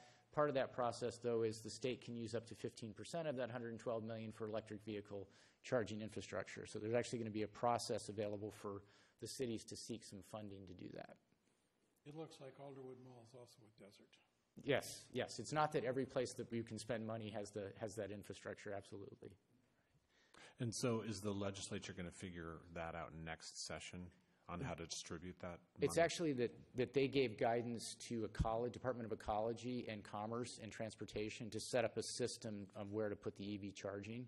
They basically said you can use that 15% of $112 million for that infrastructure, and then those departments will work on where to do it. So the legislature has already given the guidance. Now it's up to the departments. Right, to implement. Okay. So I'm going to pause there and see what questions you've got about anything I've talked about or any other issues related to air quality or climate. Don't appear to be any. So if you do ever want more information, our strategic plan is listed up here. If you've ever got a question, please let Rob know. If you've ever got anything you want to ask about or you get a constituent question on air quality, we'd love to help out with that. So, Representative Paulette, anything to add? I expect to keep working with the agency and the city.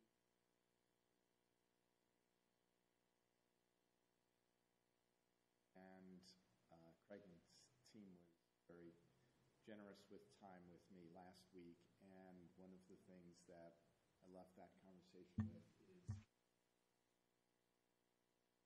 there have been concerns over the limitations on the enforcement, but the inspection knows limited to taking a complaint property owner. I was unaware of this.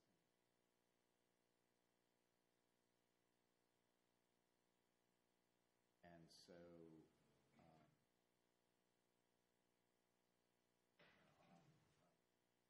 Wow, for example, I've heard, and you've probably all heard from constituents,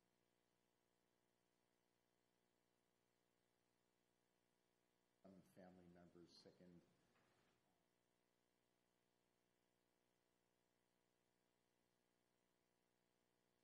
We need to be able to. just to clarify, our interpretation of what state law authorizes for us is that if someone has a possessory interest, it doesn't have to be an owner, for example. It could be someone leasing. So The Burke is a little bit different. For example, if a soccer club was leasing a park and they would sort of have the exclusive possessory interest in using that part of it, we do think we could write that ticket, but we do think there are some constraints on writing tickets when someone doesn't have some exclusive right to be present, because the idea behind the nuisance was your right to use that area is being impacted by the nuisance, and you have at least some control over that area as a tenant or a landowner. So this is a bit of a murky area. We don't think we have the authority, if someone was, say, walking or biking on the Burke, where it's an open space that they don't have possessory interest in, to write an NOV over that. Councilmember Shrubnik. So this goes back to my earlier question. So other than the warm mix idea, what would you say would be the next most important piece to move? Well, and I didn't actually answer your cost question. So to come back to that, I would say the covered load is probably the next most important thing, is to make sure that we get that pinned down, because that's not rebuilding the site or adding a lot of controls. It's putting a cover on, and also means when it's moving off of the site closer to everybody, we've got more chance of it not escaping from the vehicle. And as the city manager said, they are working definitely on the covered loads. Right. Thank you. Thank you. Thank you all. Thank you, Mr. Kenworthy. Representative Platt, thank you very much. We appreciate it, and don't forget affordable housing in some of the senior areas. Yes. Thank you. Thank you.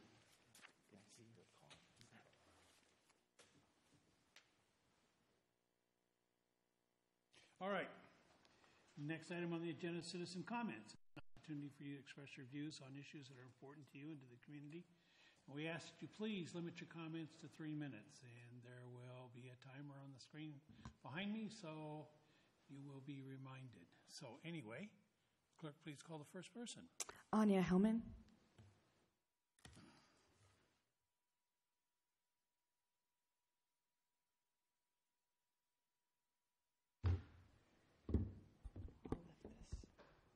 Hello, I am Anya Hellman. I live in Kenmore, and I am, as some of you know, the pastor at Northlake Lutheran Church here in Kenmore. Northlake Lutheran is a member of the ELCA. It's a specific group. Not all Lutheran churches are part of ELCA. And the ELCA has a process that is specifically designed for churches to engage in order to help those churches become more inclusive and welcoming of all people. Especially, this particular process focuses on the LGBTQIA community. So about 3 years ago, well, that process is called RIC, which stands for Reconciling in Christ. About 3 years ago, Northlake began considering becoming an RIC church. And when we did this, the biggest question I heard from members of Northlake was, well, we've always been welcoming. Why do we have to say it? Why do we have to do anything about it? And our answer was, well, the church has a history and a reputation that is not welcoming. Even though we have always claimed to be welcoming, we are very aware that the church has, especially with the LGBTQIA community, not treated that community very well. And so this has brought us to a place where people don't believe us when we say that we're welcoming. And so we have to do more. We have to be explicit. So we became an RIC church. I'm really proud that in October, our church overwhelmingly voted to be an RIC church. And this included a statement of inclusivity that states that because, and I quote, "we are aware that lesbian, gay, bisexual, and transgender persons are excluded by some congregations, we welcome people of all genders and sexual orientations." Now, since we did this, I have noticed a greater awareness of LGBTQIA concerns and ways that we weren't being welcoming, and we just didn't even realize it. We've had a couple members who were members of the LGBTQIA, I'm not saying it right, but that community who have begun to be able to be more vocal and more open about who they are. And we've even had a few new members from the LGBTQIA community come and start worshiping with us. So overall, we are much more enriched by this process. So this is specific to what my church is experiencing. But unfortunately, when it comes to LGBTQIA issues or concerns, governments often have the same reputation. So I wanted to encourage the city of Kenmore to consider making a statement similar that explicitly states that we are a welcoming place, specifically of the LGBTQIA community.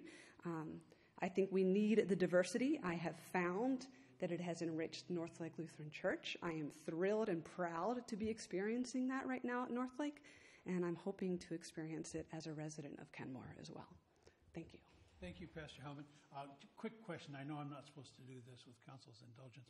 LBGTQ. Very familiar with. What's IA? IA is, one of them's quite, I know the Q was questioning.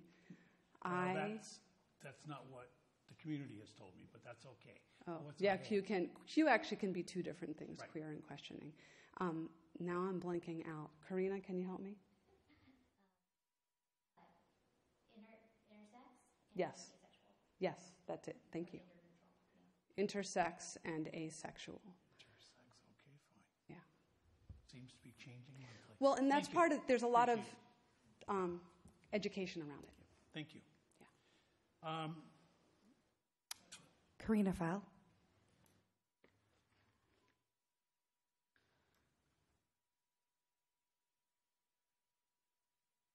Hello, I'm Karina File, resident of Kenmore. And tonight I'm here to ask the City of Kenmore to form or issue a proclamation that the City of Kenmore supports our LGBTQ community and pride. Your support by proclamation would send the message that Kenmore is a safe, welcoming, supportive, inclusive environment where families and communities and businesses are welcome. By proclamation, that would also reduce discrimination in our community and schools. And it's been a rather contentious couple years. In our current administration, discrimination has gone to be a more flippant place of acceptance. And we need to do something more understanding and more accepting of our community. We actually have to be explicit, and we can no longer be complicit. Your support would lead to involvement and participation of our communities. To our youth, you would send the message that they are seen, valued, welcome, and by your support would be more accepted, and they would thrive off of that. Community support and support by government shows that youth continue to complete school in larger numbers, our LGBTQ youth.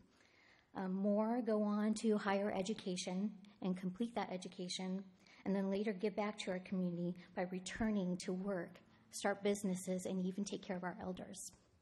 So as a mother of a transgender son in our local community, he's been very out. We've had to fight for his rights for health care, for his basic rights of his privacy in school systems. And in our community, it's not been necessarily the most welcoming environment.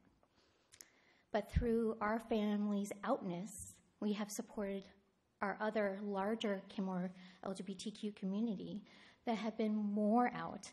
And we have a very large student population. I think you'd send a very wonderful message should you support our community. However, I would think after years of coming before you and asking for your support, I don't know that I could continue to live in Kenmore in the next couple years. I would probably want to move on to a city that has taken its accepted position. Thank you. Thank you, Ms. Fowle. There's nobody else signed up. Anybody else wishing to be heard? Anybody else wishing to be heard? Thank you, Pastor. And Ms. Fowle, we appreciate your comments. Next item on the agenda is the consent agenda. Is there a motion to approve? So moved. And I'll second. Any further discussion? All those in favor of passing the consent agenda say aye. Aye.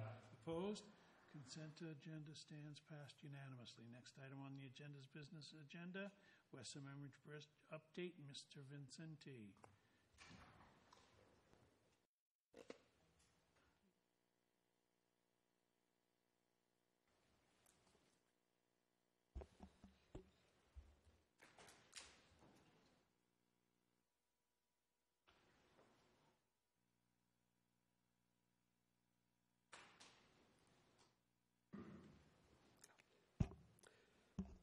Good evening, Mayor Council.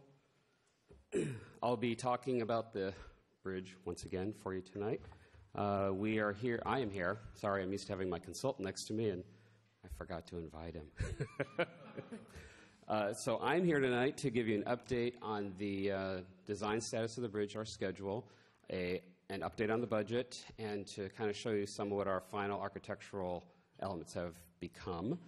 I'm not asking for any council decision tonight. This is just more for information. So currently we are at 90% design. I'm actually reviewing the plans over there. We got our insurance estimate as well, so I'm going through that with a fine-tooth comb. We have gotten our SEPA comments back, and our Development Services Group is reviewing that, and hopefully we'll have a decision at the end of next month. All of our other permits are in for review. We've run into a few complications with some of our permitting agencies who have, at the last minute, decided to change our mitigation requirements. So we had to redo most of all our environmental documents, so we're a little bit late in getting approvals on that. I think last year I mentioned that we had to get 13 permits and/or approvals. Now we're at 14.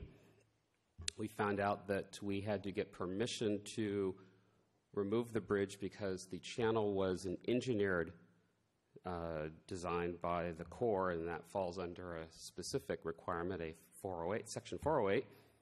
So we now had to get permission to touch the river that has been engineered. So that was a new one on all of us. So 14. I'm hoping we don't have 15.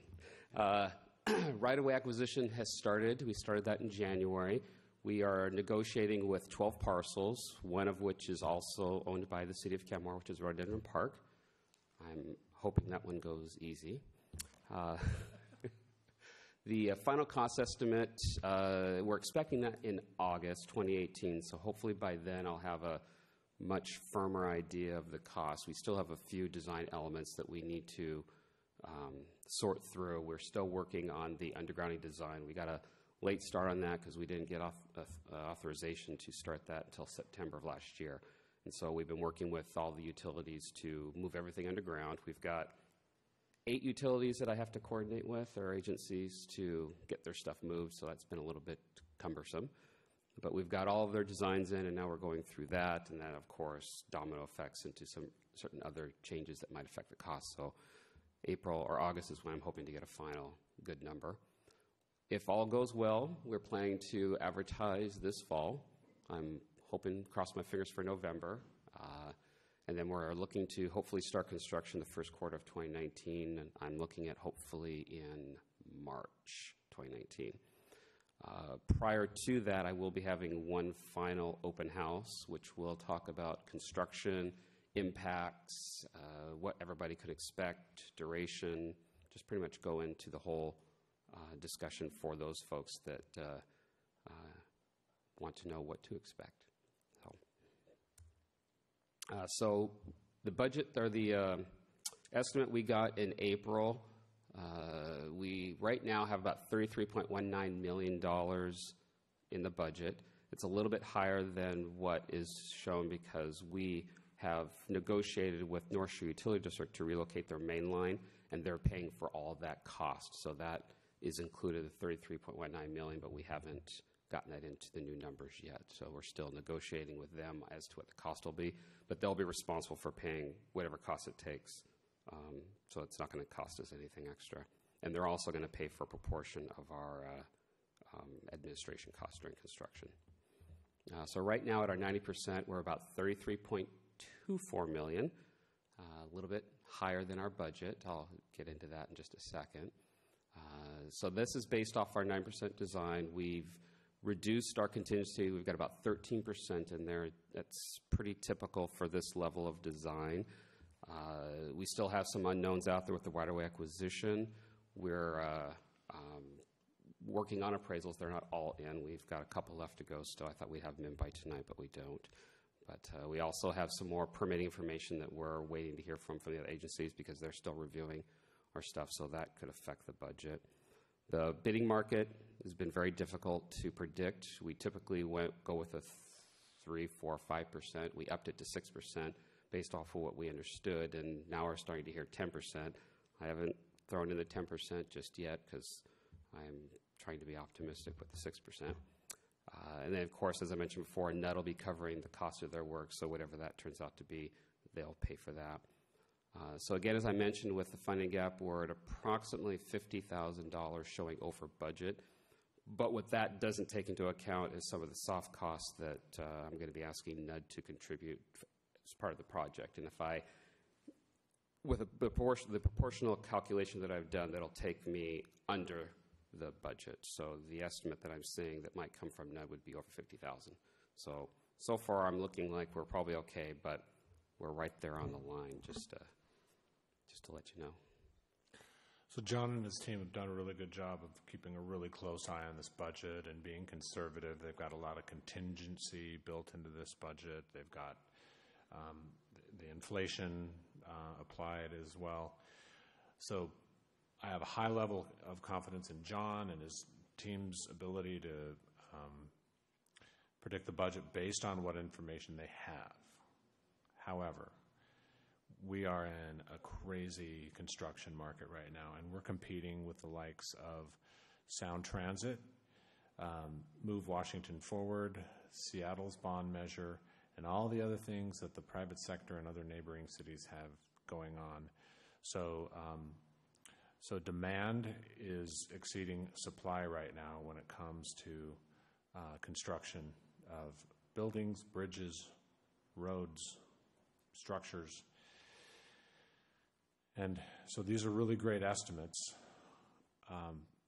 but we could get to bid opening next year, early next year, and find that the low bid is, pick a number, $2 million more than we have budgeted. We just don't know. I think we're doing everything in our power to predict and using our best data and best people on it, but we just need to be prepared in case the low bid comes in more than we have budgeted. And as Rob said, we're doing everything we can to try and predict these costs. We've brought in a firm that consists of retired construction companies, and they have been doing a constructability review on our project and also on the estimate, just to kind of see where we're at. Our construction management team, KBA, they've got an individual that used to be I believe he was a vice president or a project manager with Marshbank, who managed or constructed 522. So he's looking at the estimate and the project as well. So we're making sure that we've accounted for everything. They, again, won't be able to predict what other contractors will bid, but we're doing everything we can to make sure that we minimize any kind of errors or gaps that we have. So, Councilmember Shrubnik? I saw your hand go. I do. Councilmember Danuski? For the comment of we need to be prepared for, X number of extra dollars, how are we preparing for that? You need to have some flexibility in your CIP and not totally max out what we can do in our capital improvement plan. Thank you. Deputy Mayor. Well, kind of related to that, I see in here in the report, you talk about the additive bid item. Mm-hmm. Were you going to get to that later, or? Right there. So this is a sidewalk and queue lane and on the northbound side? Yeah, on the northbound east side of the street, yes. So a couple questions. One, we very well may have discussed this and I've forgotten, but has this something that's been before council before? We did mention in the past that we would be possibly putting this into the bid, but as an additive item, something that council can, at the time of award, decide to accept or reject, and that would not affect the base project itself, which was the original CIP project. Okay, because it seems like we're pushing up against this project's already gone up probably 50% since we started talking about it, and now we're talking about adding another $2 million on for something that's not directly related to the project at hand, which is the bridge. I feel like we're talking about purchasing a car and, we have a wish list that includes everything, when really what we need is just something that'll haul stuff from here to there. So I feel like we might be I understand that we can take this off, but I feel like we might be just getting ahead of ourselves talking about something when we're already, I know $50,000 in the grand scheme of this is small, but we're already over budget. I fully expect that we will be further over budget because just the way that this has been going for the last 3 years. I haven't seen anything. I haven't seen the cost slow down the last 3 years. And so adding another $2 million on there, I question that at this point, but that's just me. And that's why we're only talking about the estimated project cost on the base, the $3.24 million. We aren't really talking about the additive because, one, we are showing the additive to be over our available budget, but two, it is something that wasn't part of the original scope. But much like your car additive, this is like getting the tinted windows. You can tell the salesman, nope, don't want it. I just want the base, so give me that. So it's, right, and I guess the bid could come in lower. They could come in lower. The nice thing about doing this is that we have a design. It will be independent from the base bid, so that if we decide not to do this, it can be on the shelf. We can apply for grants for it. It's all ready to go. Makes it far more competitive for any kind of future grants as the design would be done, and the only thing we would have to do to build it would be just update some of the documentation to match current standards. But that's the benefit of taking it through to the very end so that we have something. Okay, so that makes more sense. Thanks. I guess I'm looking at it as the fact that we are building this bridge. This bridge is 70-some years old. This next bridge we're going to build is certainly going to last us at least 50. And we know that we're planning on some growth. We know that we're planning to expand the lane width, the 3 lanes from the bridge to 522. So I guess it doesn't make sense to me to build this bridge without the capability of the expansion to that 3rd lane. I mean, this is a huge cost, and the $2 million extra is not insignificant, but I think it's minor in the grand scope of things, that we're only going to get one shot at building this in the next 50 years.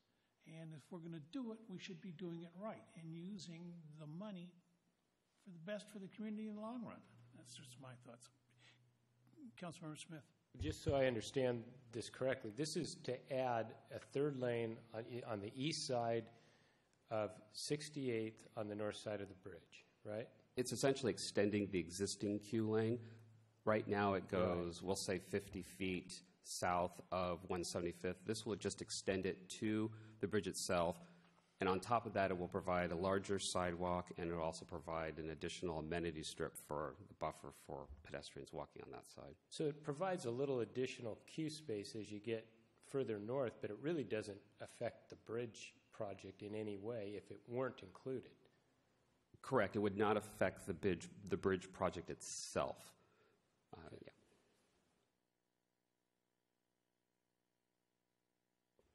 Any other questions, comments? All right, thank you. So the graph in front of you right now pretty much illustrates the funding that we have today, which is a $12 million BRAC, the $8 million in Connecting Washington funds, the little over $1 million in STP funds, the $6.9 million in TIB funds. There I'm showing the $1.46 million in NUD funds, and then the $3.77 million that we've earmarked for this project. The other 2 columns, the first one, of course, the second one is the estimated project cost without the sidewalk on the northeast side, and then the second one is the cost with it. So that just gives you a general perspective of how things are costing and where they're coming out. If you'll notice, the engineer's estimate for I'll just talk about the base one right now. The engineer's estimate is $19.18 million. We've got about 13% or $2.55 million incorporated into the estimate. And then we also, on top of that, have 10% contingency during construction. So we're accounting for our normal construction contingency plus a design contingency on top of the current estimate.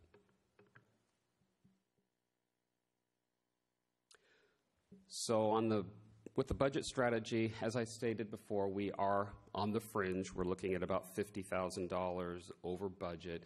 Not making any recommendations at this time to address this issue. We have plenty of time to kind of look at what we're dealing with. We've got the August number coming in.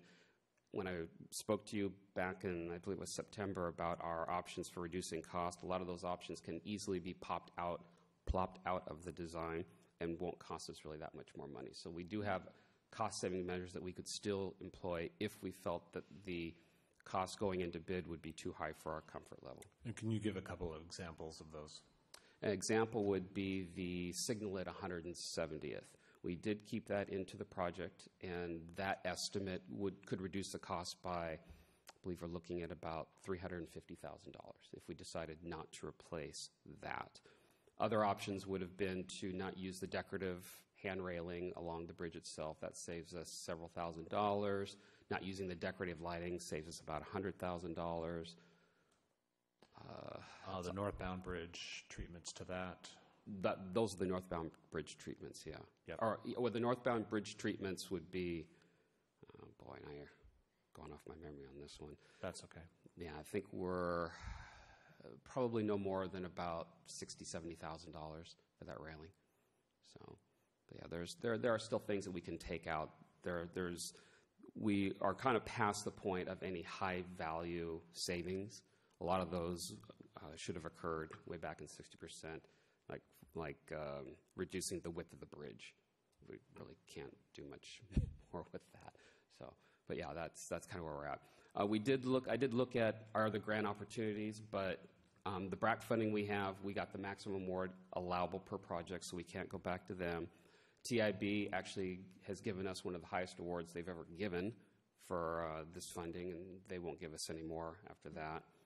Connecting Washington, we do have funding for 522B. We could make a request to them to transfer some of that funding to the bridge, but there's no guarantees. That funding is earmarked for the 2019, 2020, 21, 22, and 23, 24 bienniums. So there could be a delay to the project if we were to get some of those Connecting Washington dollars moved. Again, it's an opportunity that we could take if we wanted to explore it, but it could take time. For the 522 West, that one is, I believe, $12 million. Yeah. With Puget Sound Regional Council, we currently have $400,000 awarded to construction. They also only award one award per phase per project. If we were to request additional money from them, we would have to first give back the $400,000. No guarantee that we'll get any money from them, and their next funding isn't available until 2022. And so I have to have that funding available before I can obligate the funds and advertise. So we have a significant delay in time if we went after PSRC. After that, the only option would be to talk to our legislators about giving us more money, talking to the federal government. That's about all we have left out there. Lost a great supporter in Judy Cliburn. Any more questions? Councilmember Curtis. I wanted to actually comment. I think the whole team has done an incredible job of getting grants to fund most of this bridge. And I know it's been a long process and a lot of work, but I appreciate that. Thank you. Deputy Mayor. Yeah, I want to kind of what Councilmember Curtis said. What I was saying earlier about the, I hope you didn't take what I said earlier about the costs going up as an attack on you. I certainly didn't mean that. I recognize that these projects are incredibly difficult. I mean, I remember when I was still coming here as just a citizen, and Councilmember Smith squeezed in $50,000 for the first bridge funds back in, what was that, 2012 or something. So I've seen this thing from beginning, and it's I can't wait for us to actually cut the ribbon on this thing and be done with it, because I'm kind of tired of talking about it. But thank you for all your work, John. Councilor Smith. Hey, John, thanks. I would echo my prior two colleagues on their comments. And I wanted to ask you on going back to the 522B project. So knowing that could create a delay, what thresholds have to be met where we would then consider trying to make that request? And I guess what I mean by that is there any reason we can't consider maybe going down that path and be really prepared for that process? So if we were to go down that path, there's always the possibility that they could say, yes, we will move the money and we can make it available to match your schedule. They had moved money around for us originally with the bridge. The bridge money really wasn't available until 2020 cycle, and they moved it up ahead, and they moved 522B further ahead. So there is the possibility that somebody else out there is not spending their money and they're willing to move things around. If that were to happen, then we wouldn't miss our window. If they were to tell us that, no, if you want that money, you're going to have to use it when it's available for 522B, I mean, we have, without having the engineering crystal ball, the cost, the threshold, I mean, it could be $2 million, $3 million, $4 million. It could cost less in 2022 if the economy doesn't keep taking off the way it is. It's too hard to predict. So in terms of threshold, we just have to make our best guess and go for it. Okay. Yeah. If I can help answer that too. Yeah, so let's say bids come in and it's several million more. That might be an opportunity for you as council to hit the pause button and then take that idea to the state legislature. It's going to be a full regular session at the state legislature, so we wouldn't know the answer maybe until June, and then the money wouldn't be available until July of next year. So it would really be a 2020 construction date. Oops. Sorry about that. Thank you. Councilmember Curtis. So with that kind of question in funds, if we know it's coming, could we get a loan or borrow or do something just to bridge a couple years? I mean, I hate the idea of delaying this bridge. I would like to see it moving forward rather than... So as I understand it from the last conversation I had with the state, you cannot incur any expenses on your project until the funding is available. So that's kind of one of the reasons we've got things maneuvered the way we do for this project and also for 522B. We have to wait until it's all available before they will allow us to utilize those funds. Given that it's an 18-month project, we could give ourselves a bridge loan and get underway, and then have the money reimbursed for expenses that come after legislature approval. But that's worst case. We could do a councilmatic $2 million right now today to finish the bridge, and you could costs go up, and just pay that $2 million off. Yep. Yeah, I'd hate to see that delayed anymore too. All right. Any further questions? Thank you, sir. All right. Appreciate it. I'm not done yet. Oh, you're not done yet? Okay, no, I fine. figured I'd get the boring stuff over with first and then do the fun stuff second. So architectural stuff. So I've been talking with council for, 3 years now about what this bridge what we might want this bridge to look like. So it's taken us 3 years to finally make some decisions because there are just way too many choices out there for us to look at. So I want to show you just a few things that we've kind of settled upon and just kind of get your feedback on that and what you think. So street lighting. This is the pole that we've selected along with the fixture. So we're going to have some poles that are going to be single pole and some that are going to be dual pole. So that's generally what the pole is going to look like going down the corridor. It's a double pole type system where you've got one pole welded to another pole, and they call it the Stylo SR. This pole has a couple of interesting features. So this is the fixture. It looks kind of like an oar. That was not intentional, but it is it's an LED fixture, so just giving you an idea of kind of what that looks like. A couple of things is there's a light that comes down off of the side, which illuminates just below it, so it'll illuminate parts of the street, the landscaping, that sort of thing. And then there is a light on the top that just kind of glows, so you see that as you go down the corridor.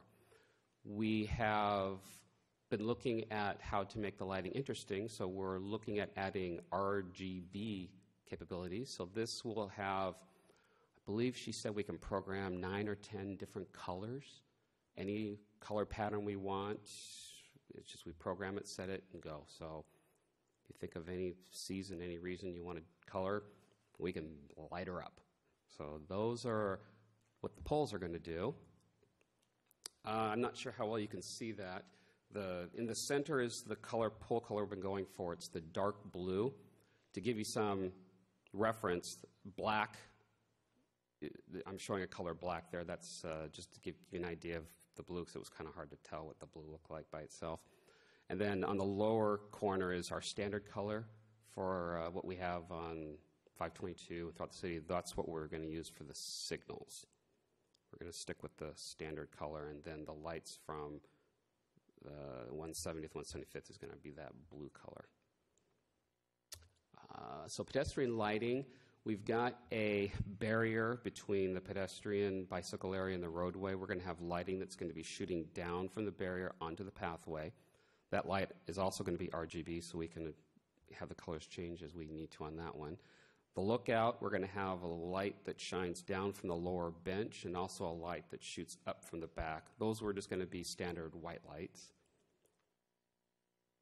So this is kind of what the barrier is going to look like. We got a little wavy pattern there. That's what the lighting is going to kind of look like as you go down the pathway, and that'll be just the width of the bridge. Once we get past the bridge, it'll be just your standard street lights. The outlook area is going to, you've seen this image before. We fine-tuned a little bit. You'll see the signs around the railing, which are interpretive signs. We've got the bench with the different types of oars up against the back there. That's what we're anticipating it's going to look like at night. So the lighting kind of illuminates the flooring, but illuminates up the oars. So that's something you would see down on the river, over at Lake Point, over in the boat launch, that sort of thing. And these are the different styles of the oars that our consultant put together. The oars represent different types of boating. I'm not an expert, so I'm not really sure which oar is which. But you'll see a bunch of words on the oars. Those are going to identify what type of boating activity the oars are used for. So a little bit of education for folks that are coming there to sit.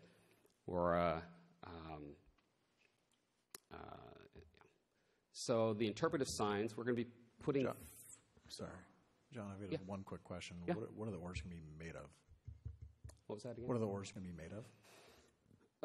So the oars are going to be made of metal, I believe. They haven't told me what type. They're going to be powder coated, and they're going to, we haven't kind of narrowed down what the actual coloring is going to be. I think the goal is to make them look like oars, but not be a variety of different colors. Just something very standard so that it doesn't take away from the rest of the show, if you will. Thanks. So the interpretive signs, we're looking at placing 4 on the corridor. These interpretive signs are going to be blank slates so that we can add whatever we want to them at a later date. So we can put historical information on them. We can make that art. People can put them on there. Educational. We can do bulletins, whatever we might want. We're going to set them up so that there are little pins that you unscrew and stick the plaque on there. How resistant will the fixtures themselves be to vandalism? So they're going to be just as resistant to anything else. I mean, if you take a bat to it and beat it, it'll break. But it's not. It's going to be made out of metal. They're not going to be something that you can very easily. I'm thinking more of the plastic cover or whatever cover you can use over, somebody just taking a key or taking some sharp instrument and cutting it up. So right now the plan would be the plaques would be made out of metal. And they would be etched. If it's art, they would be painted. So there wouldn't be. We're not necessarily looking at something being encased in a little plastic case and putting in a flyer inside there. This would be more something a bit more sturdy. Okay. Yeah, I mean, if we want to do something less expensive like plastic, we could do that. But again, yeah, people could scratch it or damage it if they wanted to. But again, these are also designed to be popped off and popped back on if we need to. So this is an idea of what we are looking to have these signs look like. They're about 1.5 wide by about 2 feet long. And we'll have 1 or 2 at the observatory and the overlook area, and then a couple along bridge itself. The idea was to, as people are walking by, to have some experience as they're going through and not just go through. So this is kind of the style that we're looking at. I think that was it that I have for now. Councilmember Marshall. And what sort of public participation process have we gone through for the art, or might we go through? So in terms of the art, there has been no public process on that. This is something that we figured could happen at any time. For this particular project, we're not putting any art in there. Again, they're pretty much blank slates. If council wants us to have something made available when construction's done, we could start that process at any time. And I mean the oars specifically and the design. Are we going to let the public know what these designs look like? So we've been to the public. We had a public house initially, which showed this entire layout, which showed the oars, showed the overlook, showed some coloring options, whatnot. And the majority of the comments were they loved it. There was the only thing that they talked about was traffic. So. And yeah, you've had a couple open houses on this. When was the last one? So I had my open houses. I'm going to guess here that I had them in 2016. It has been a while. So I've had two. One was for the general public. We invited the entire city. The second one was strictly for river users. So we invited everybody that lived or had access to the river from the mouth all the way through to the Sammamish River, or Lake Sammamish.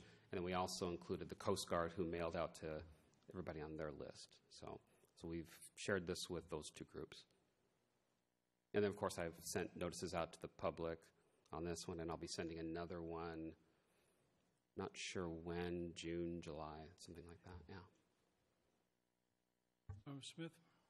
I would request that on your oars and the paddles that you showed, that you use this whatever the thickest gauge steel you could possibly use, because people will be hanging on them, and they'll be tying stuff to them, and who knows what else. And I would hate to see us create such a cool artistic piece and have it destroyed easily. Yeah, agree.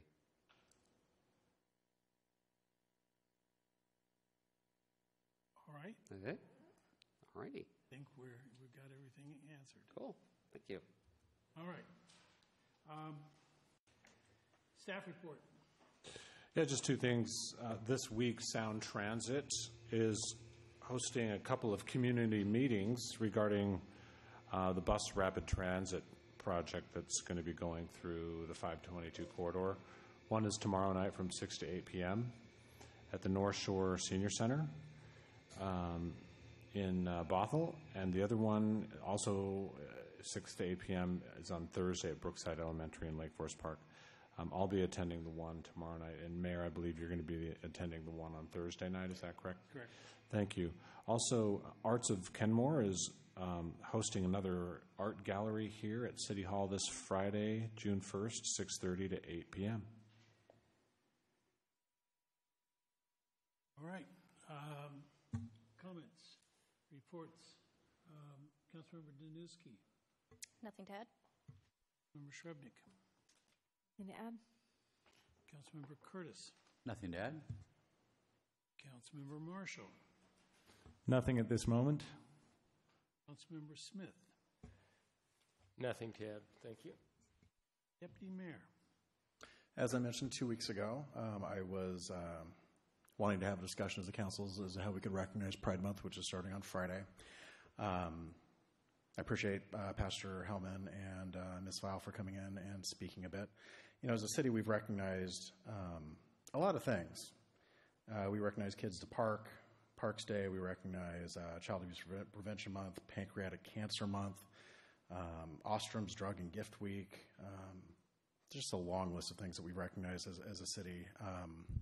And I think it's past time that we take the time and just do a quick resolution, just naming maybe the last week in June when the Pride Parade is going to be going on in Seattle as Pride Week in the city of Kenmore, and really show everybody that we accept the folks who live in our community. It feels weird being a straight guy coming out with, bringing this forward, but there's not a better option up here. So I just want to toss that out there. I think it's an important thing. I think it's past time, and I would move that we recognize the last week of June as Pride Week in the city of Kenmore.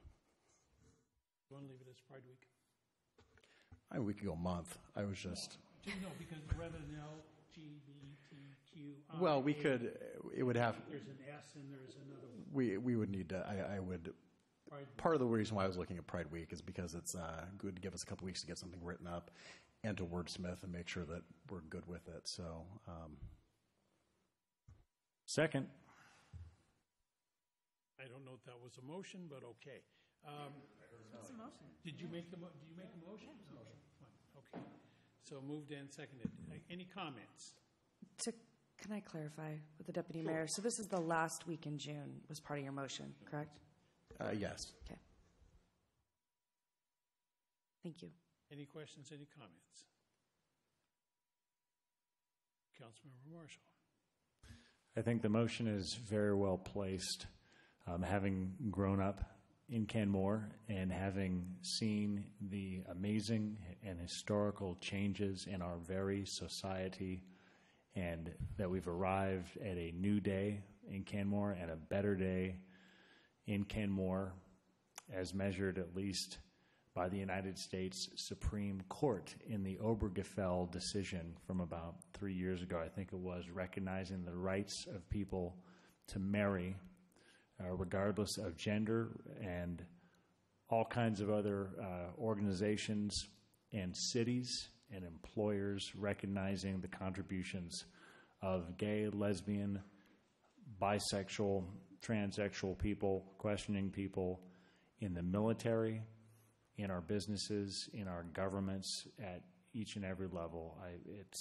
I would be very proud to support this Pride proclamation in Kenmore. As council member, as Deputy Mayor says, it's long overdue and would be a great thing. Just last week, my son Quinn, attending Kenmore Middle School, reported, and I was unaware of this, that the school had sponsored kids in a supportive effort for Pride as well. So the kids were going to Kenmore Middle School in rainbow colors, something I never would have dreamed of growing up here. And I am so proud to see that we have come this far and done so well in this great nation, in this city. Any other comments? All right, the motion before us then is to declare the last week in June as Pride Week. And all those in favor say aye. Aye. Aye. All those opposed? The motion passes unanimously. Okay, abstentions. One abstention. May I comment Certainly. on my abstention? Certainly. So over the years as a physician, there were many situations where my personal beliefs and those of my patients differed. And I had no problem with that. I still gave good care to all of my patients, despite those differences, and sometimes my patients and I did discuss those differences of opinion. And this is one that, on the one hand, I am a council member who supports every person in Kenmore. On the other hand, I have some personal beliefs that differ, and so that's why I'm abstaining. All right. We left off Deputy Mayor. Okay. So I have been asked to be part of a panel on the King County ferry system. Dow Constantine has put this together. He feels that it's time in order to give another option for a car to reinstitute the ferry system.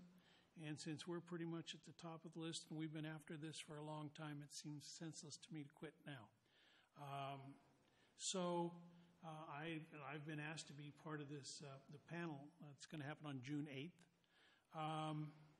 So I sent you guys all an email with an invitation, free lunch, and if you guys can get there and be part of this group, and it would be appreciated. And tomorrow night, don't forget, at Inglewood Country Club is the Attorney General speaking at the Sound Cities Association dinner. 5:30 for happy hour, and I believe 6:30 the program starts. So, and I'm part of the program, so I should really know that. I'm pretty sure it's 6:30, but if you walk in and already started, you know it started at 6. So anyway, if there's no further business to come before us, oh, yeah, no, I get it. We're adjourned.